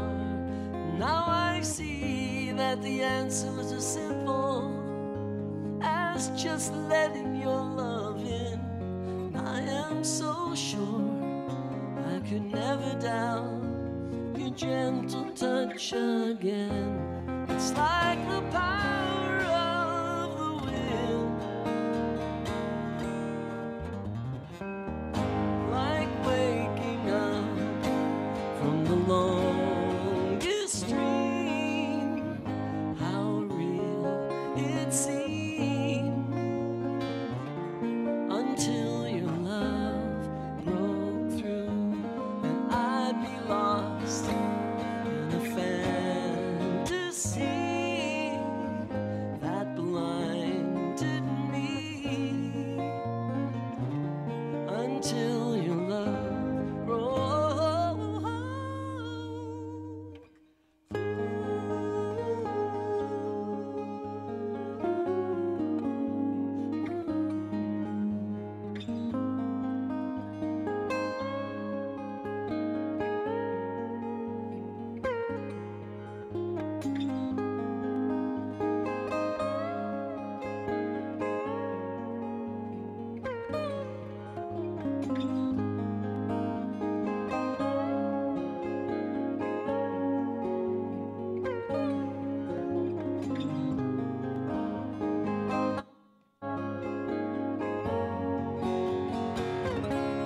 Your love broke through.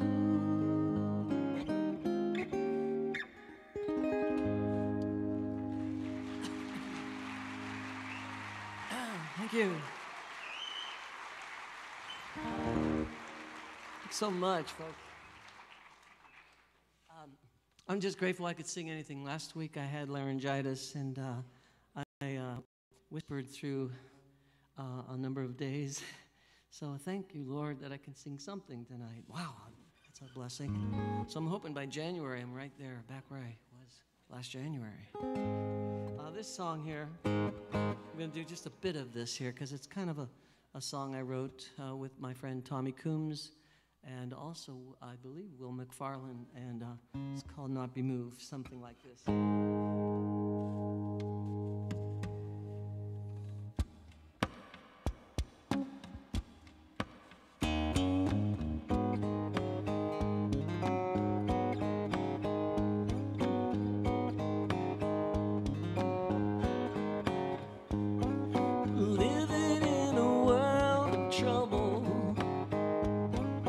Sometimes it's all I see,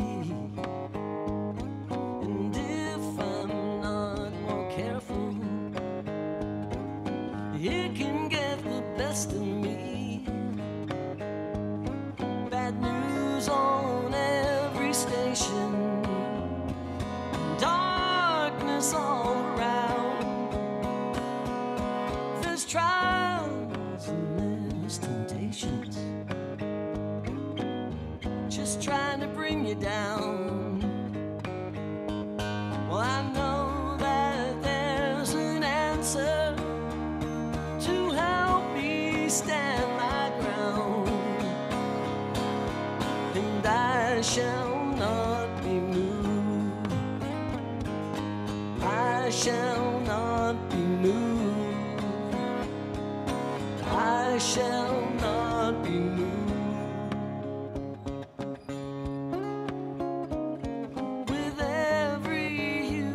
Struggle and every deep concern, when nothing can be trusted, we wonder where to turn. Don't forget the greatest story this world has ever known. It brings that we're not alone. When every human struggle, we stand on solid ground, and we shall not be moved. No, we shall not be moved. No, we shall not be moved.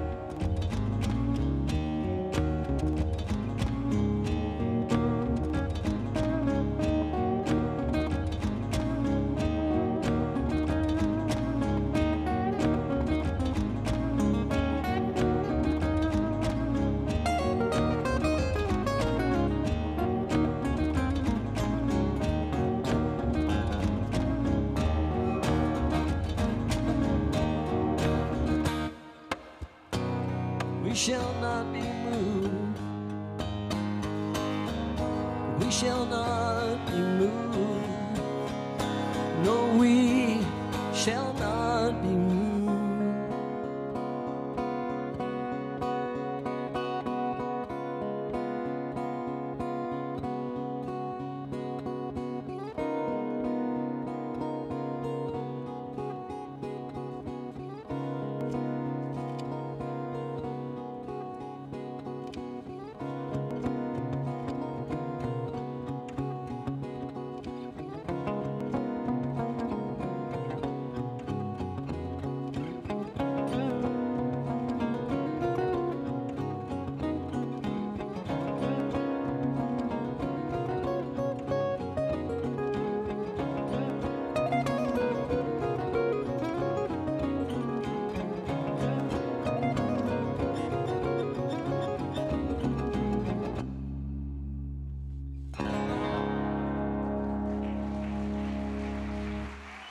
Thanks.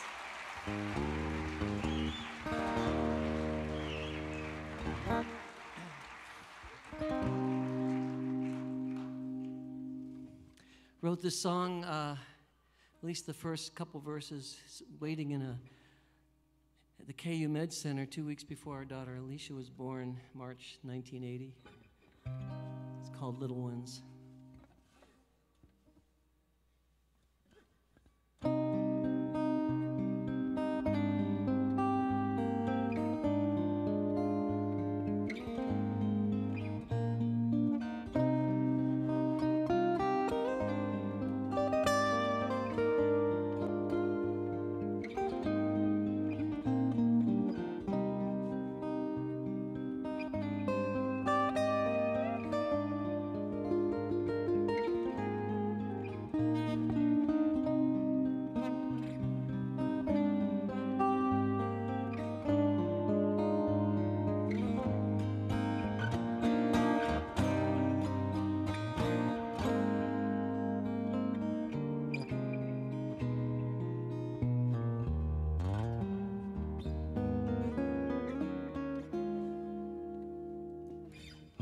Speak up for the little ones, helpless and half abandoned.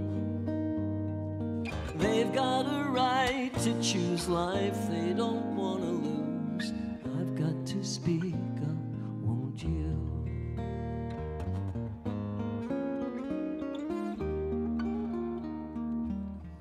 Equal rights, equal time for the unborn children. Their precious lives are on the line. How can we be rid of them? Passing laws, passing out bills and new amendments. Pay the cost and turn about and face the defendants. Who will speak up for the little ones, helpless and half abandoned? They've got a right to choose life they don't want to lose. I've got to speak up, won't you?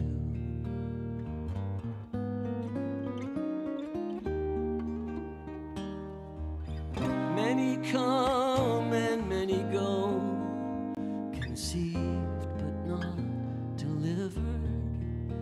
And the toll is astronomical. How can we be indifferent? Little hands, little feet, tears for him who made you.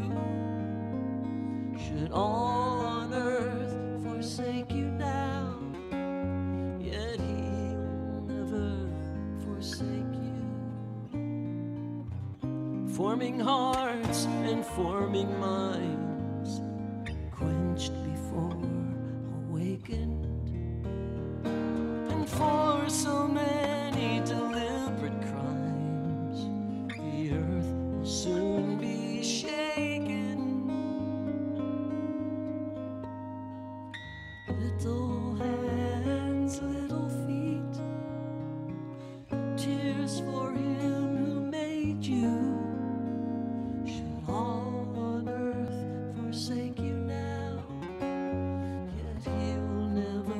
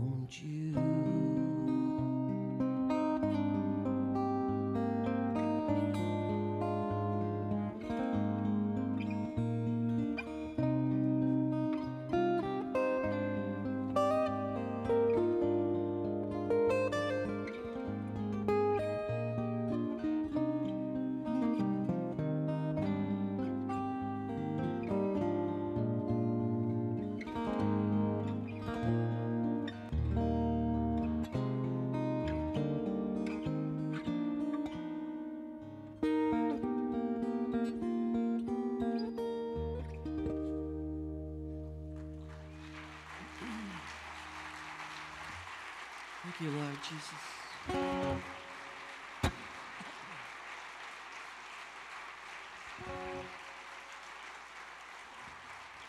Thank you.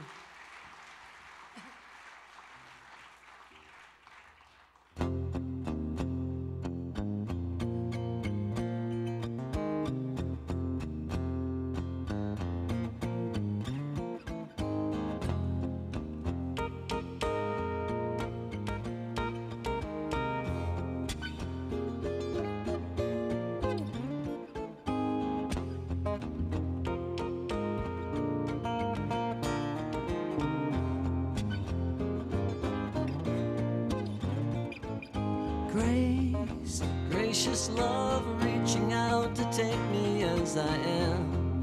Accepting, expecting I will do the best I can. You cover me, clothed with your own righteousness. I am what you made me. The grace I have found favor in the land.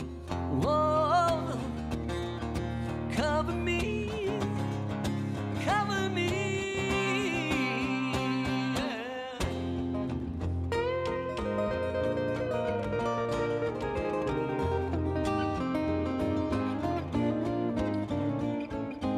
Mercy made free to me, eternal life, a gift that has no end. Receiving, believing in the mercy you extend. You cover me, clothed with your own righteousness I stand. You made me a part of your salvation army band.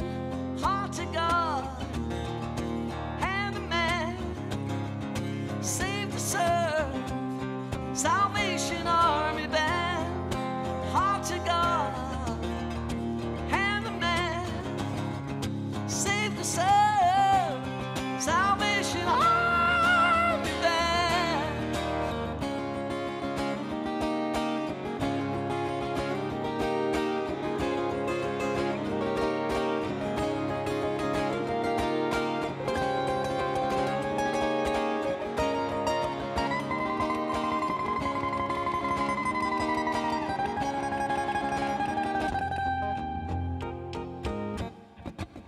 Hit the wrong button. It's okay, just keep going.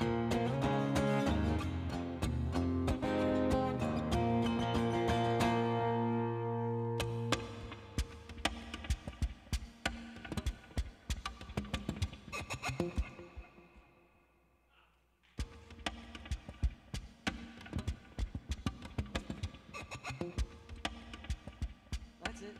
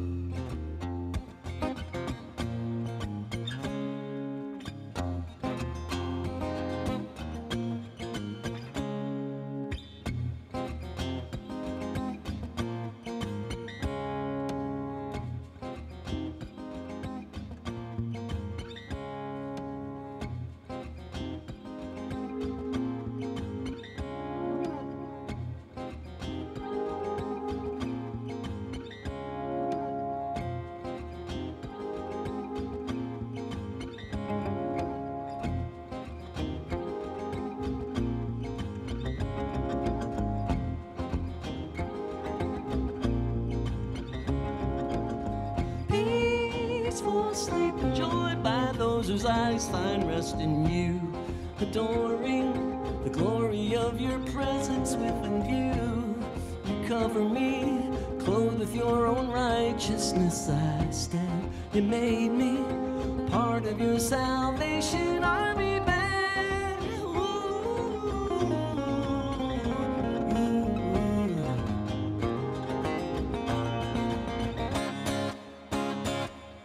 Cover me, yeah, cover me, yeah, cover me, yeah, cover me, yeah, cover me, yeah, cover me, yeah, cover me.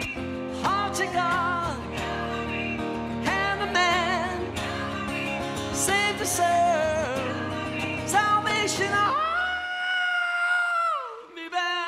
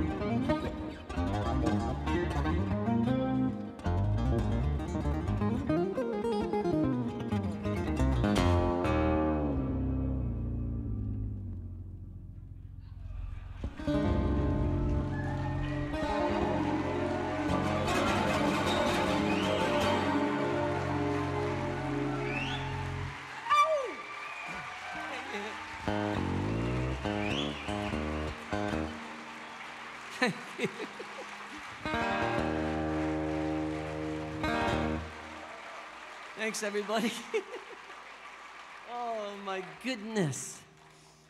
Yeah. 40 years ago, I didn't think I'd be doing that. Anyway, here's a bit of a song, my last song here, before we resume with a full night of good music. And if you don't mind, one more little here. I'd like to dedicate this song to the newbies, Dan and Tommy, and all the dear friends, Terry and Don Linneman. Thank you, guys. Dan encouraged me to write the song. My booking agent in those days, and I've got some fairly good teeth today because of Dr. Terry Linneman, so thank you, Terry. Yeah, so I got 3 bridges that haven't fallen down, and I'm really grateful for that. And he's the most honest dentist I think I've ever met. Good brother. So this is Let Everything Else Go. It was really encouraged by Dan Newby, and it was inspired by a good friend, Bruce Coleman.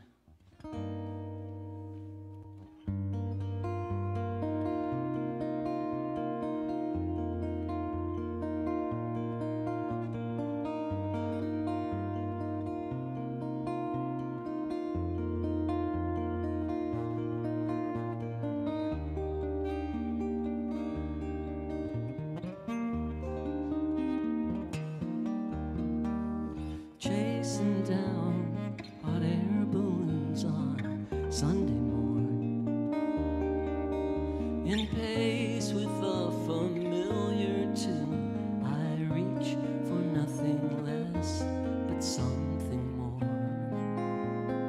All the day, and the wind is at my back most of the way.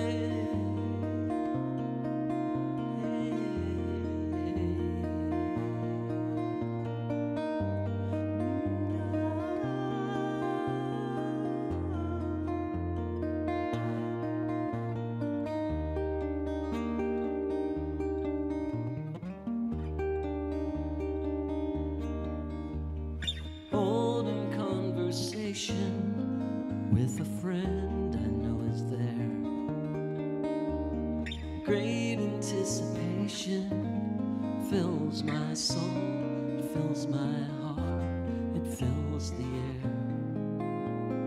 All the day, and the wind is at my back. Oh, I can't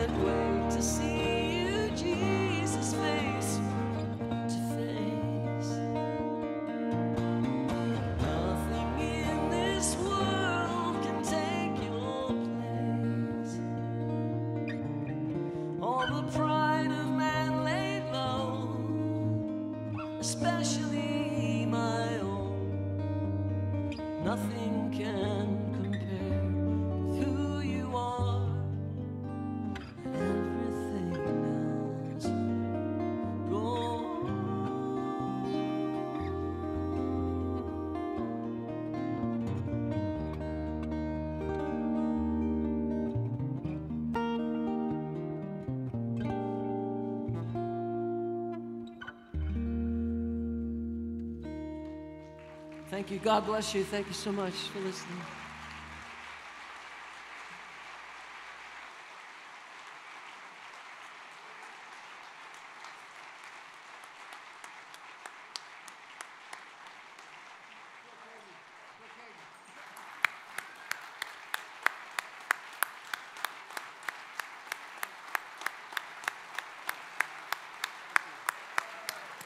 What a night, huh? We're not done yet. Stand, you old people, stand up. Just don't leave, though, please. Just stand, because you're going to miss the last couple songs if you leave. So stand up, stretch your legs for a second. We're going to play What a Day. Okay, is a great song. And then Hand the Plow. Then we got a surprise for you. So stretch your legs if you want. Stand there in your whole song. We don't care. But get the band back on stage. And let me introduce a new player in the scene. A guy that's my right-hand man for years, from Hand the Plow on. I literally bought a piece of equipment off of the Kansas City Star One ad, went down to a bar on Shawnee, walked in, paid the guy $45, and sat down to be kind and watch him play a song. He was playing I Shot the Sheriff, playing guitar and singing lead guitar, and he totally burnt my hair off. I thought, wow, I play with Phil Keaggy all the time. You don't think about ditching Phil Keaggy for anybody. But I was shifting gears to piano at the time, and I met Kurt Bartlett right here. Woo! Kurt was my right-hand guy for years and years, and then he toured with Phil and I. We had a band called Cross Section. Mm-hmm. He played with Second Chapter of Acts for a long time. He was a journeyman, and more than that, he's a faithful, faithful friend. So we're going to back up Phil on What a Day for this part. Yeah. Back here on vocals, we got my favorite singer. Everybody can talk about Bonnie Raitt all they want. I've got all Bonnie Raitt records. But there are singers, and there are singers like the next level. And that's hard to say about Bonnie, but this is Charity Matafari. Next time, need to do a whole set with her singing. So we want to make sure that you look this sky, because the ceiling may start coming down when she starts singing. So the next song especially, not so much this song, but the next song. So take it away, Philly. One. Let you count it. Thanks, Brandon.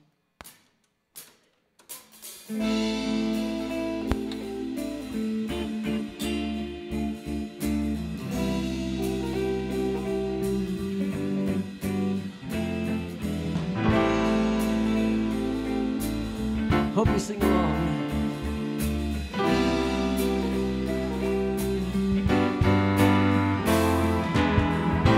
When I get home, I will see all the holy men I read about.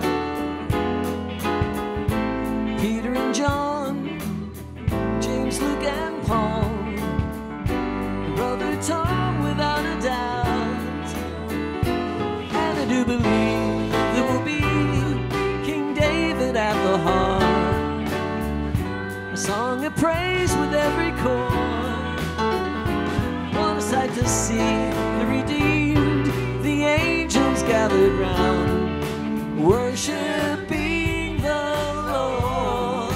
Come on, sing on. What a day that will be. Oh, what a day that will be.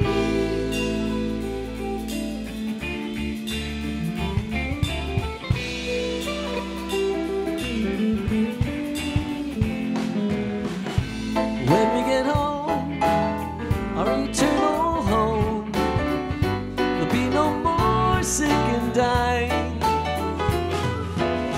No one is sad. No one is sad. No one is alone.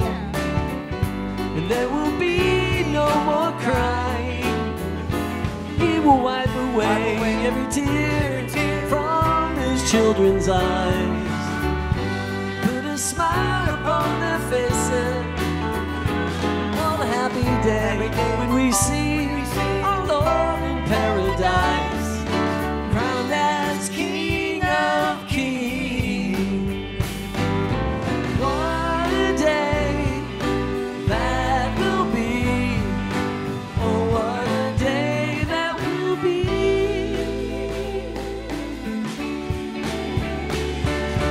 What a day. Come on, sing with us. That will be. What a day that will be.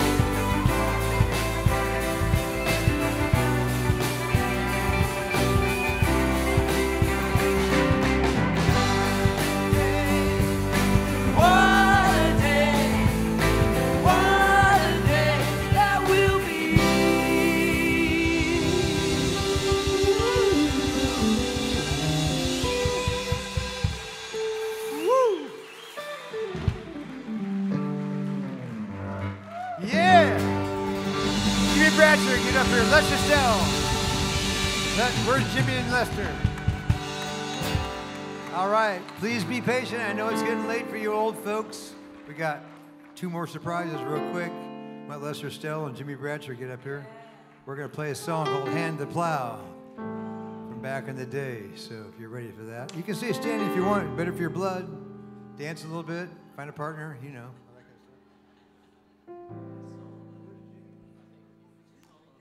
Jimmy coming up? Or are you coming up for the last song? My fault.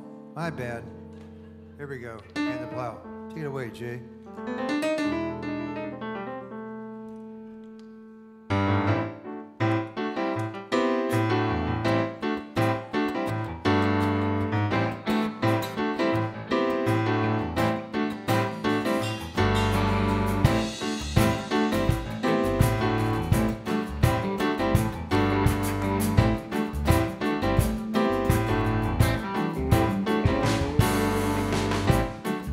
The pressure of temptation.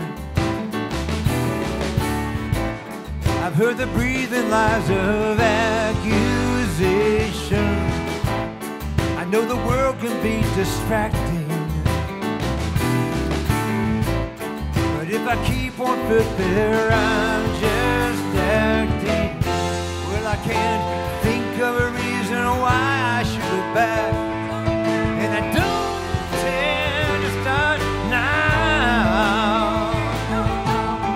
gonna set my face like flint to Jesus and His Word. Oh, I'm keeping my hand to the plow.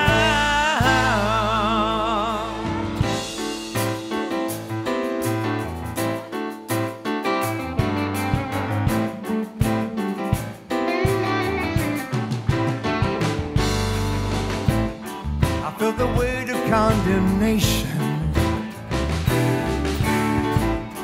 how the devil twists my situation. Oh, my brother, if you feel defeated, let me remind you, friend, that you've been cheated. Well, I can't think of a reason why I should look back, and I don't again start now. Gonna set my face like flint to Jesus and His Word. Oh, yes, I'm keeping my hand to the plow.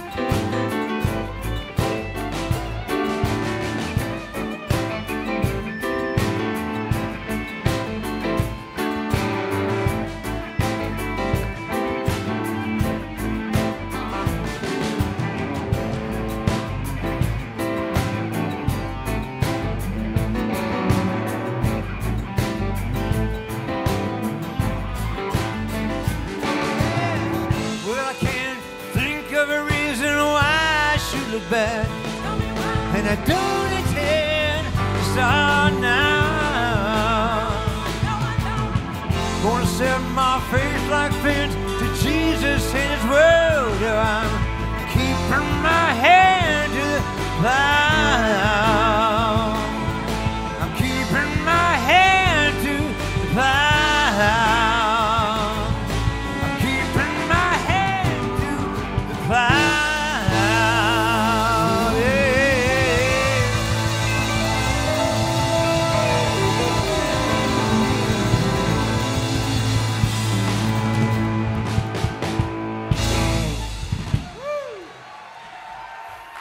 Amen.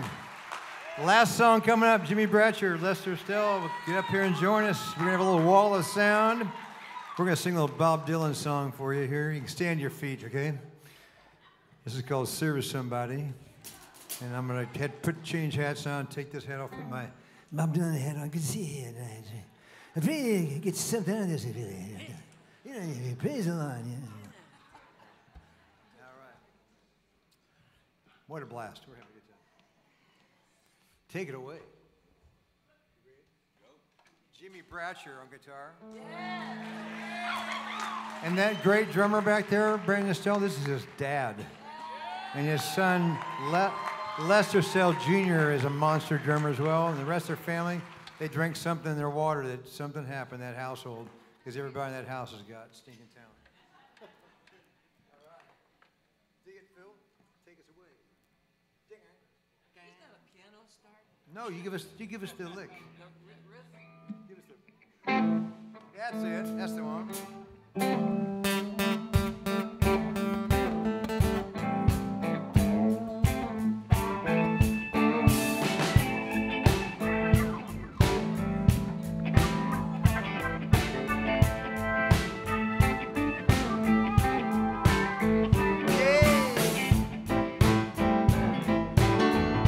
Here come the stars. Oh, look at this.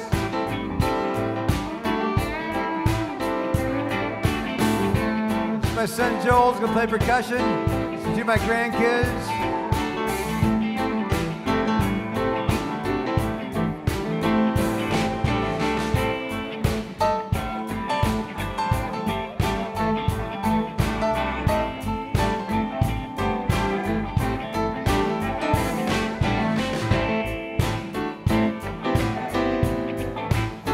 Come on, everybody, now sing along. You might be an ambassador to England or France. You might like to gamble, or you might like to dance. You may be the heavyweight, a champion of the world. You might be a socialite in a long string of pearls, but you're gonna have to serve somebody. You're gonna serve somebody. Serve somebody. It might be the devil, it might be the Lord, but you're gonna have to serve somebody. Take it away, Charity. Serve somebody.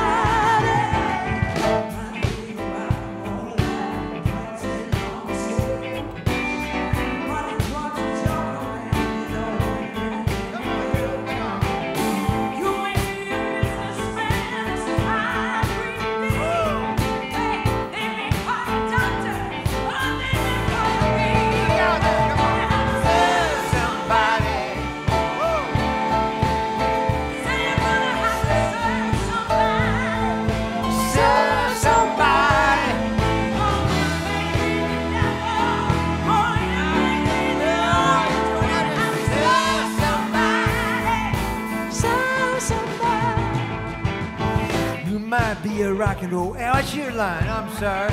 Take it over here now. You might be a state trooper. You might be a young Turk. Follow me, boys. You might be a head of a TV network. You might be rich or poor. You might be blind or lame. Maybe living in another country under another name, but you're gonna have to serve somebody. Yes, indeed, you can serve somebody. We got lost there. It's okay. Serve somebody. It might be the devil. It might be the Lord.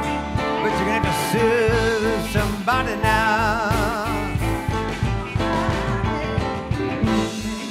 Serve somebody.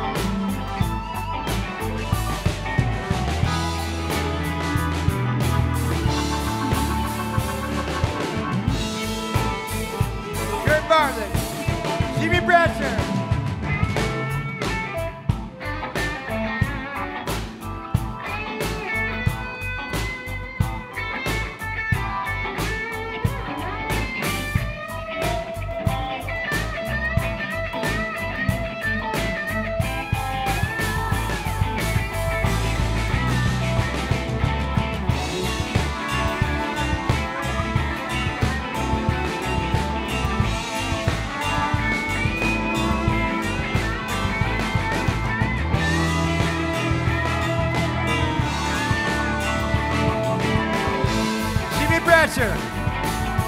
Lester Still, take it away.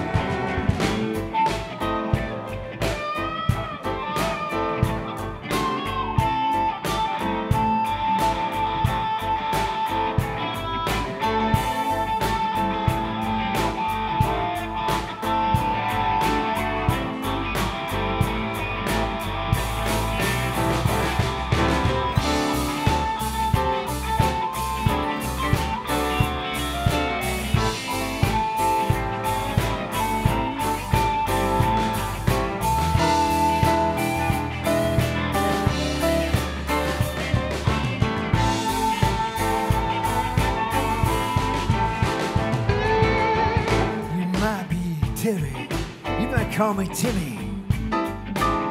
You might call me Pablo or Pinky. You might call me Jimmy. Or you can call me RJ. You can call me Ray. Call me anything. You know what I say. But you're gonna have to serve somebody. You're gonna have to serve somebody. It might be the devil, it might be the Lord, but you're gonna serve somebody. Serve somebody. 3, check us out.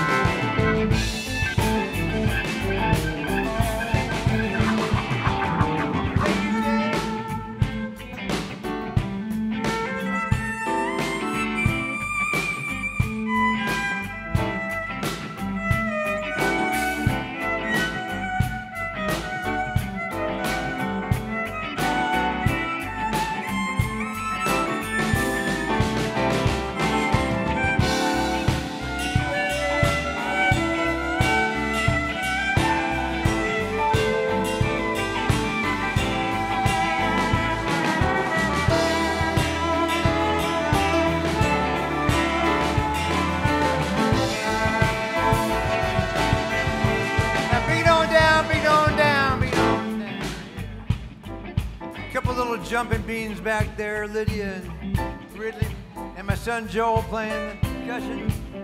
They're jumping around, getting rid of all that adrenaline. Just want to thank you so much for coming out tonight. It's been an amazing night, just totally improv and ad-lib. And without you, this wouldn't be happening. So thankful. And just know that we're going to serve somebody. It's going to be Jesus or some idol that you fashioned for yourself. Lord, tonight we choose you. We choose you. Can you say, I choose Jesus?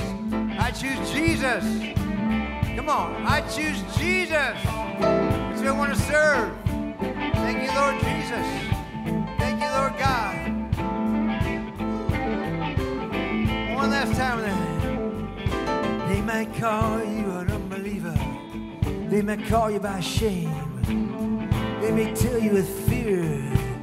Call you somebody named. Jesus is your Savior. He'll forgive you of your sin. Let the blood of Jesus cleanse you. Cleanse you from within. Yeah, gonna serve somebody. Gonna have to serve somebody. Serve somebody. It might be the devil. It might be the Lord. Gonna have to serve somebody.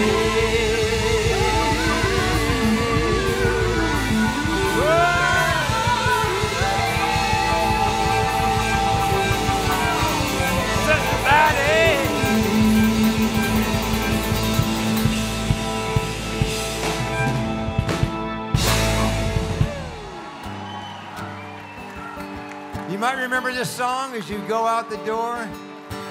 This is the chorus of this song that I wrote on my first album. Might stick in a lot of your heads. We'll soon be going home. We'll soon be going home. Sing it with me. I know you know it. We'll soon be going home. We'll soon be going home to our eternal home.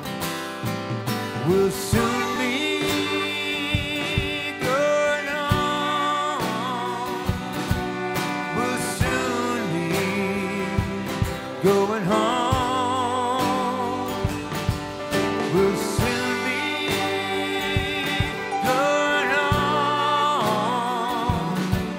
We'll soon be going home.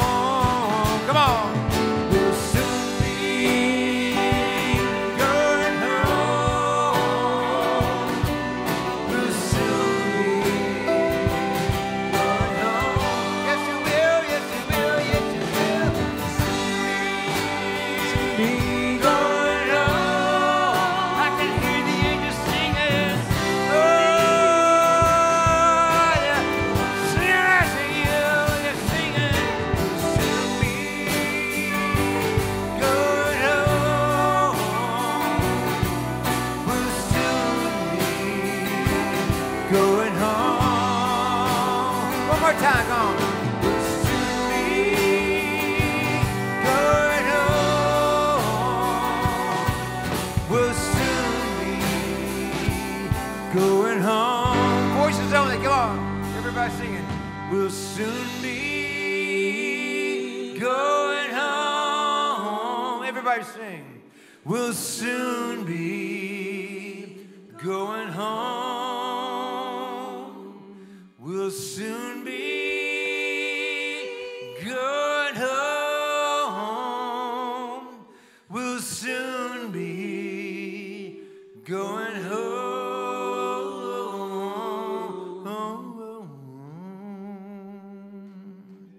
Amen. Drive safely driving home. You'll see me going to your own home in bed, but thank you so much for coming. Also, where's Mike Burhart? I want to get everybody up here. Just one round of applause for all these great musicians. Where's Mike? Mike, get up here. Come on. Mike Burhart, where are you? Everybody, come up here. Come up. Mike. Everybody, here. Just a second, Jonathan, come on.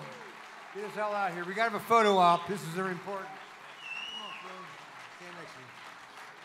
All right. Everybody climb together. Charity Matsafari, Brandon Estelle, Jay Pfeiffer, UJ Payson, Jonathan Allebeck, Lester Estelle, Mike Burhart, Jimmy Bratcher, Kurt Bartlett, my man Kurt, Caleb, 22 freaking years old, and Neil for help with all the equipment, and my last but not thank you is to Mr. Phil Kagi. Thank you. Thank you for You guys have a great night. God bless you. Drive home safely. Amen.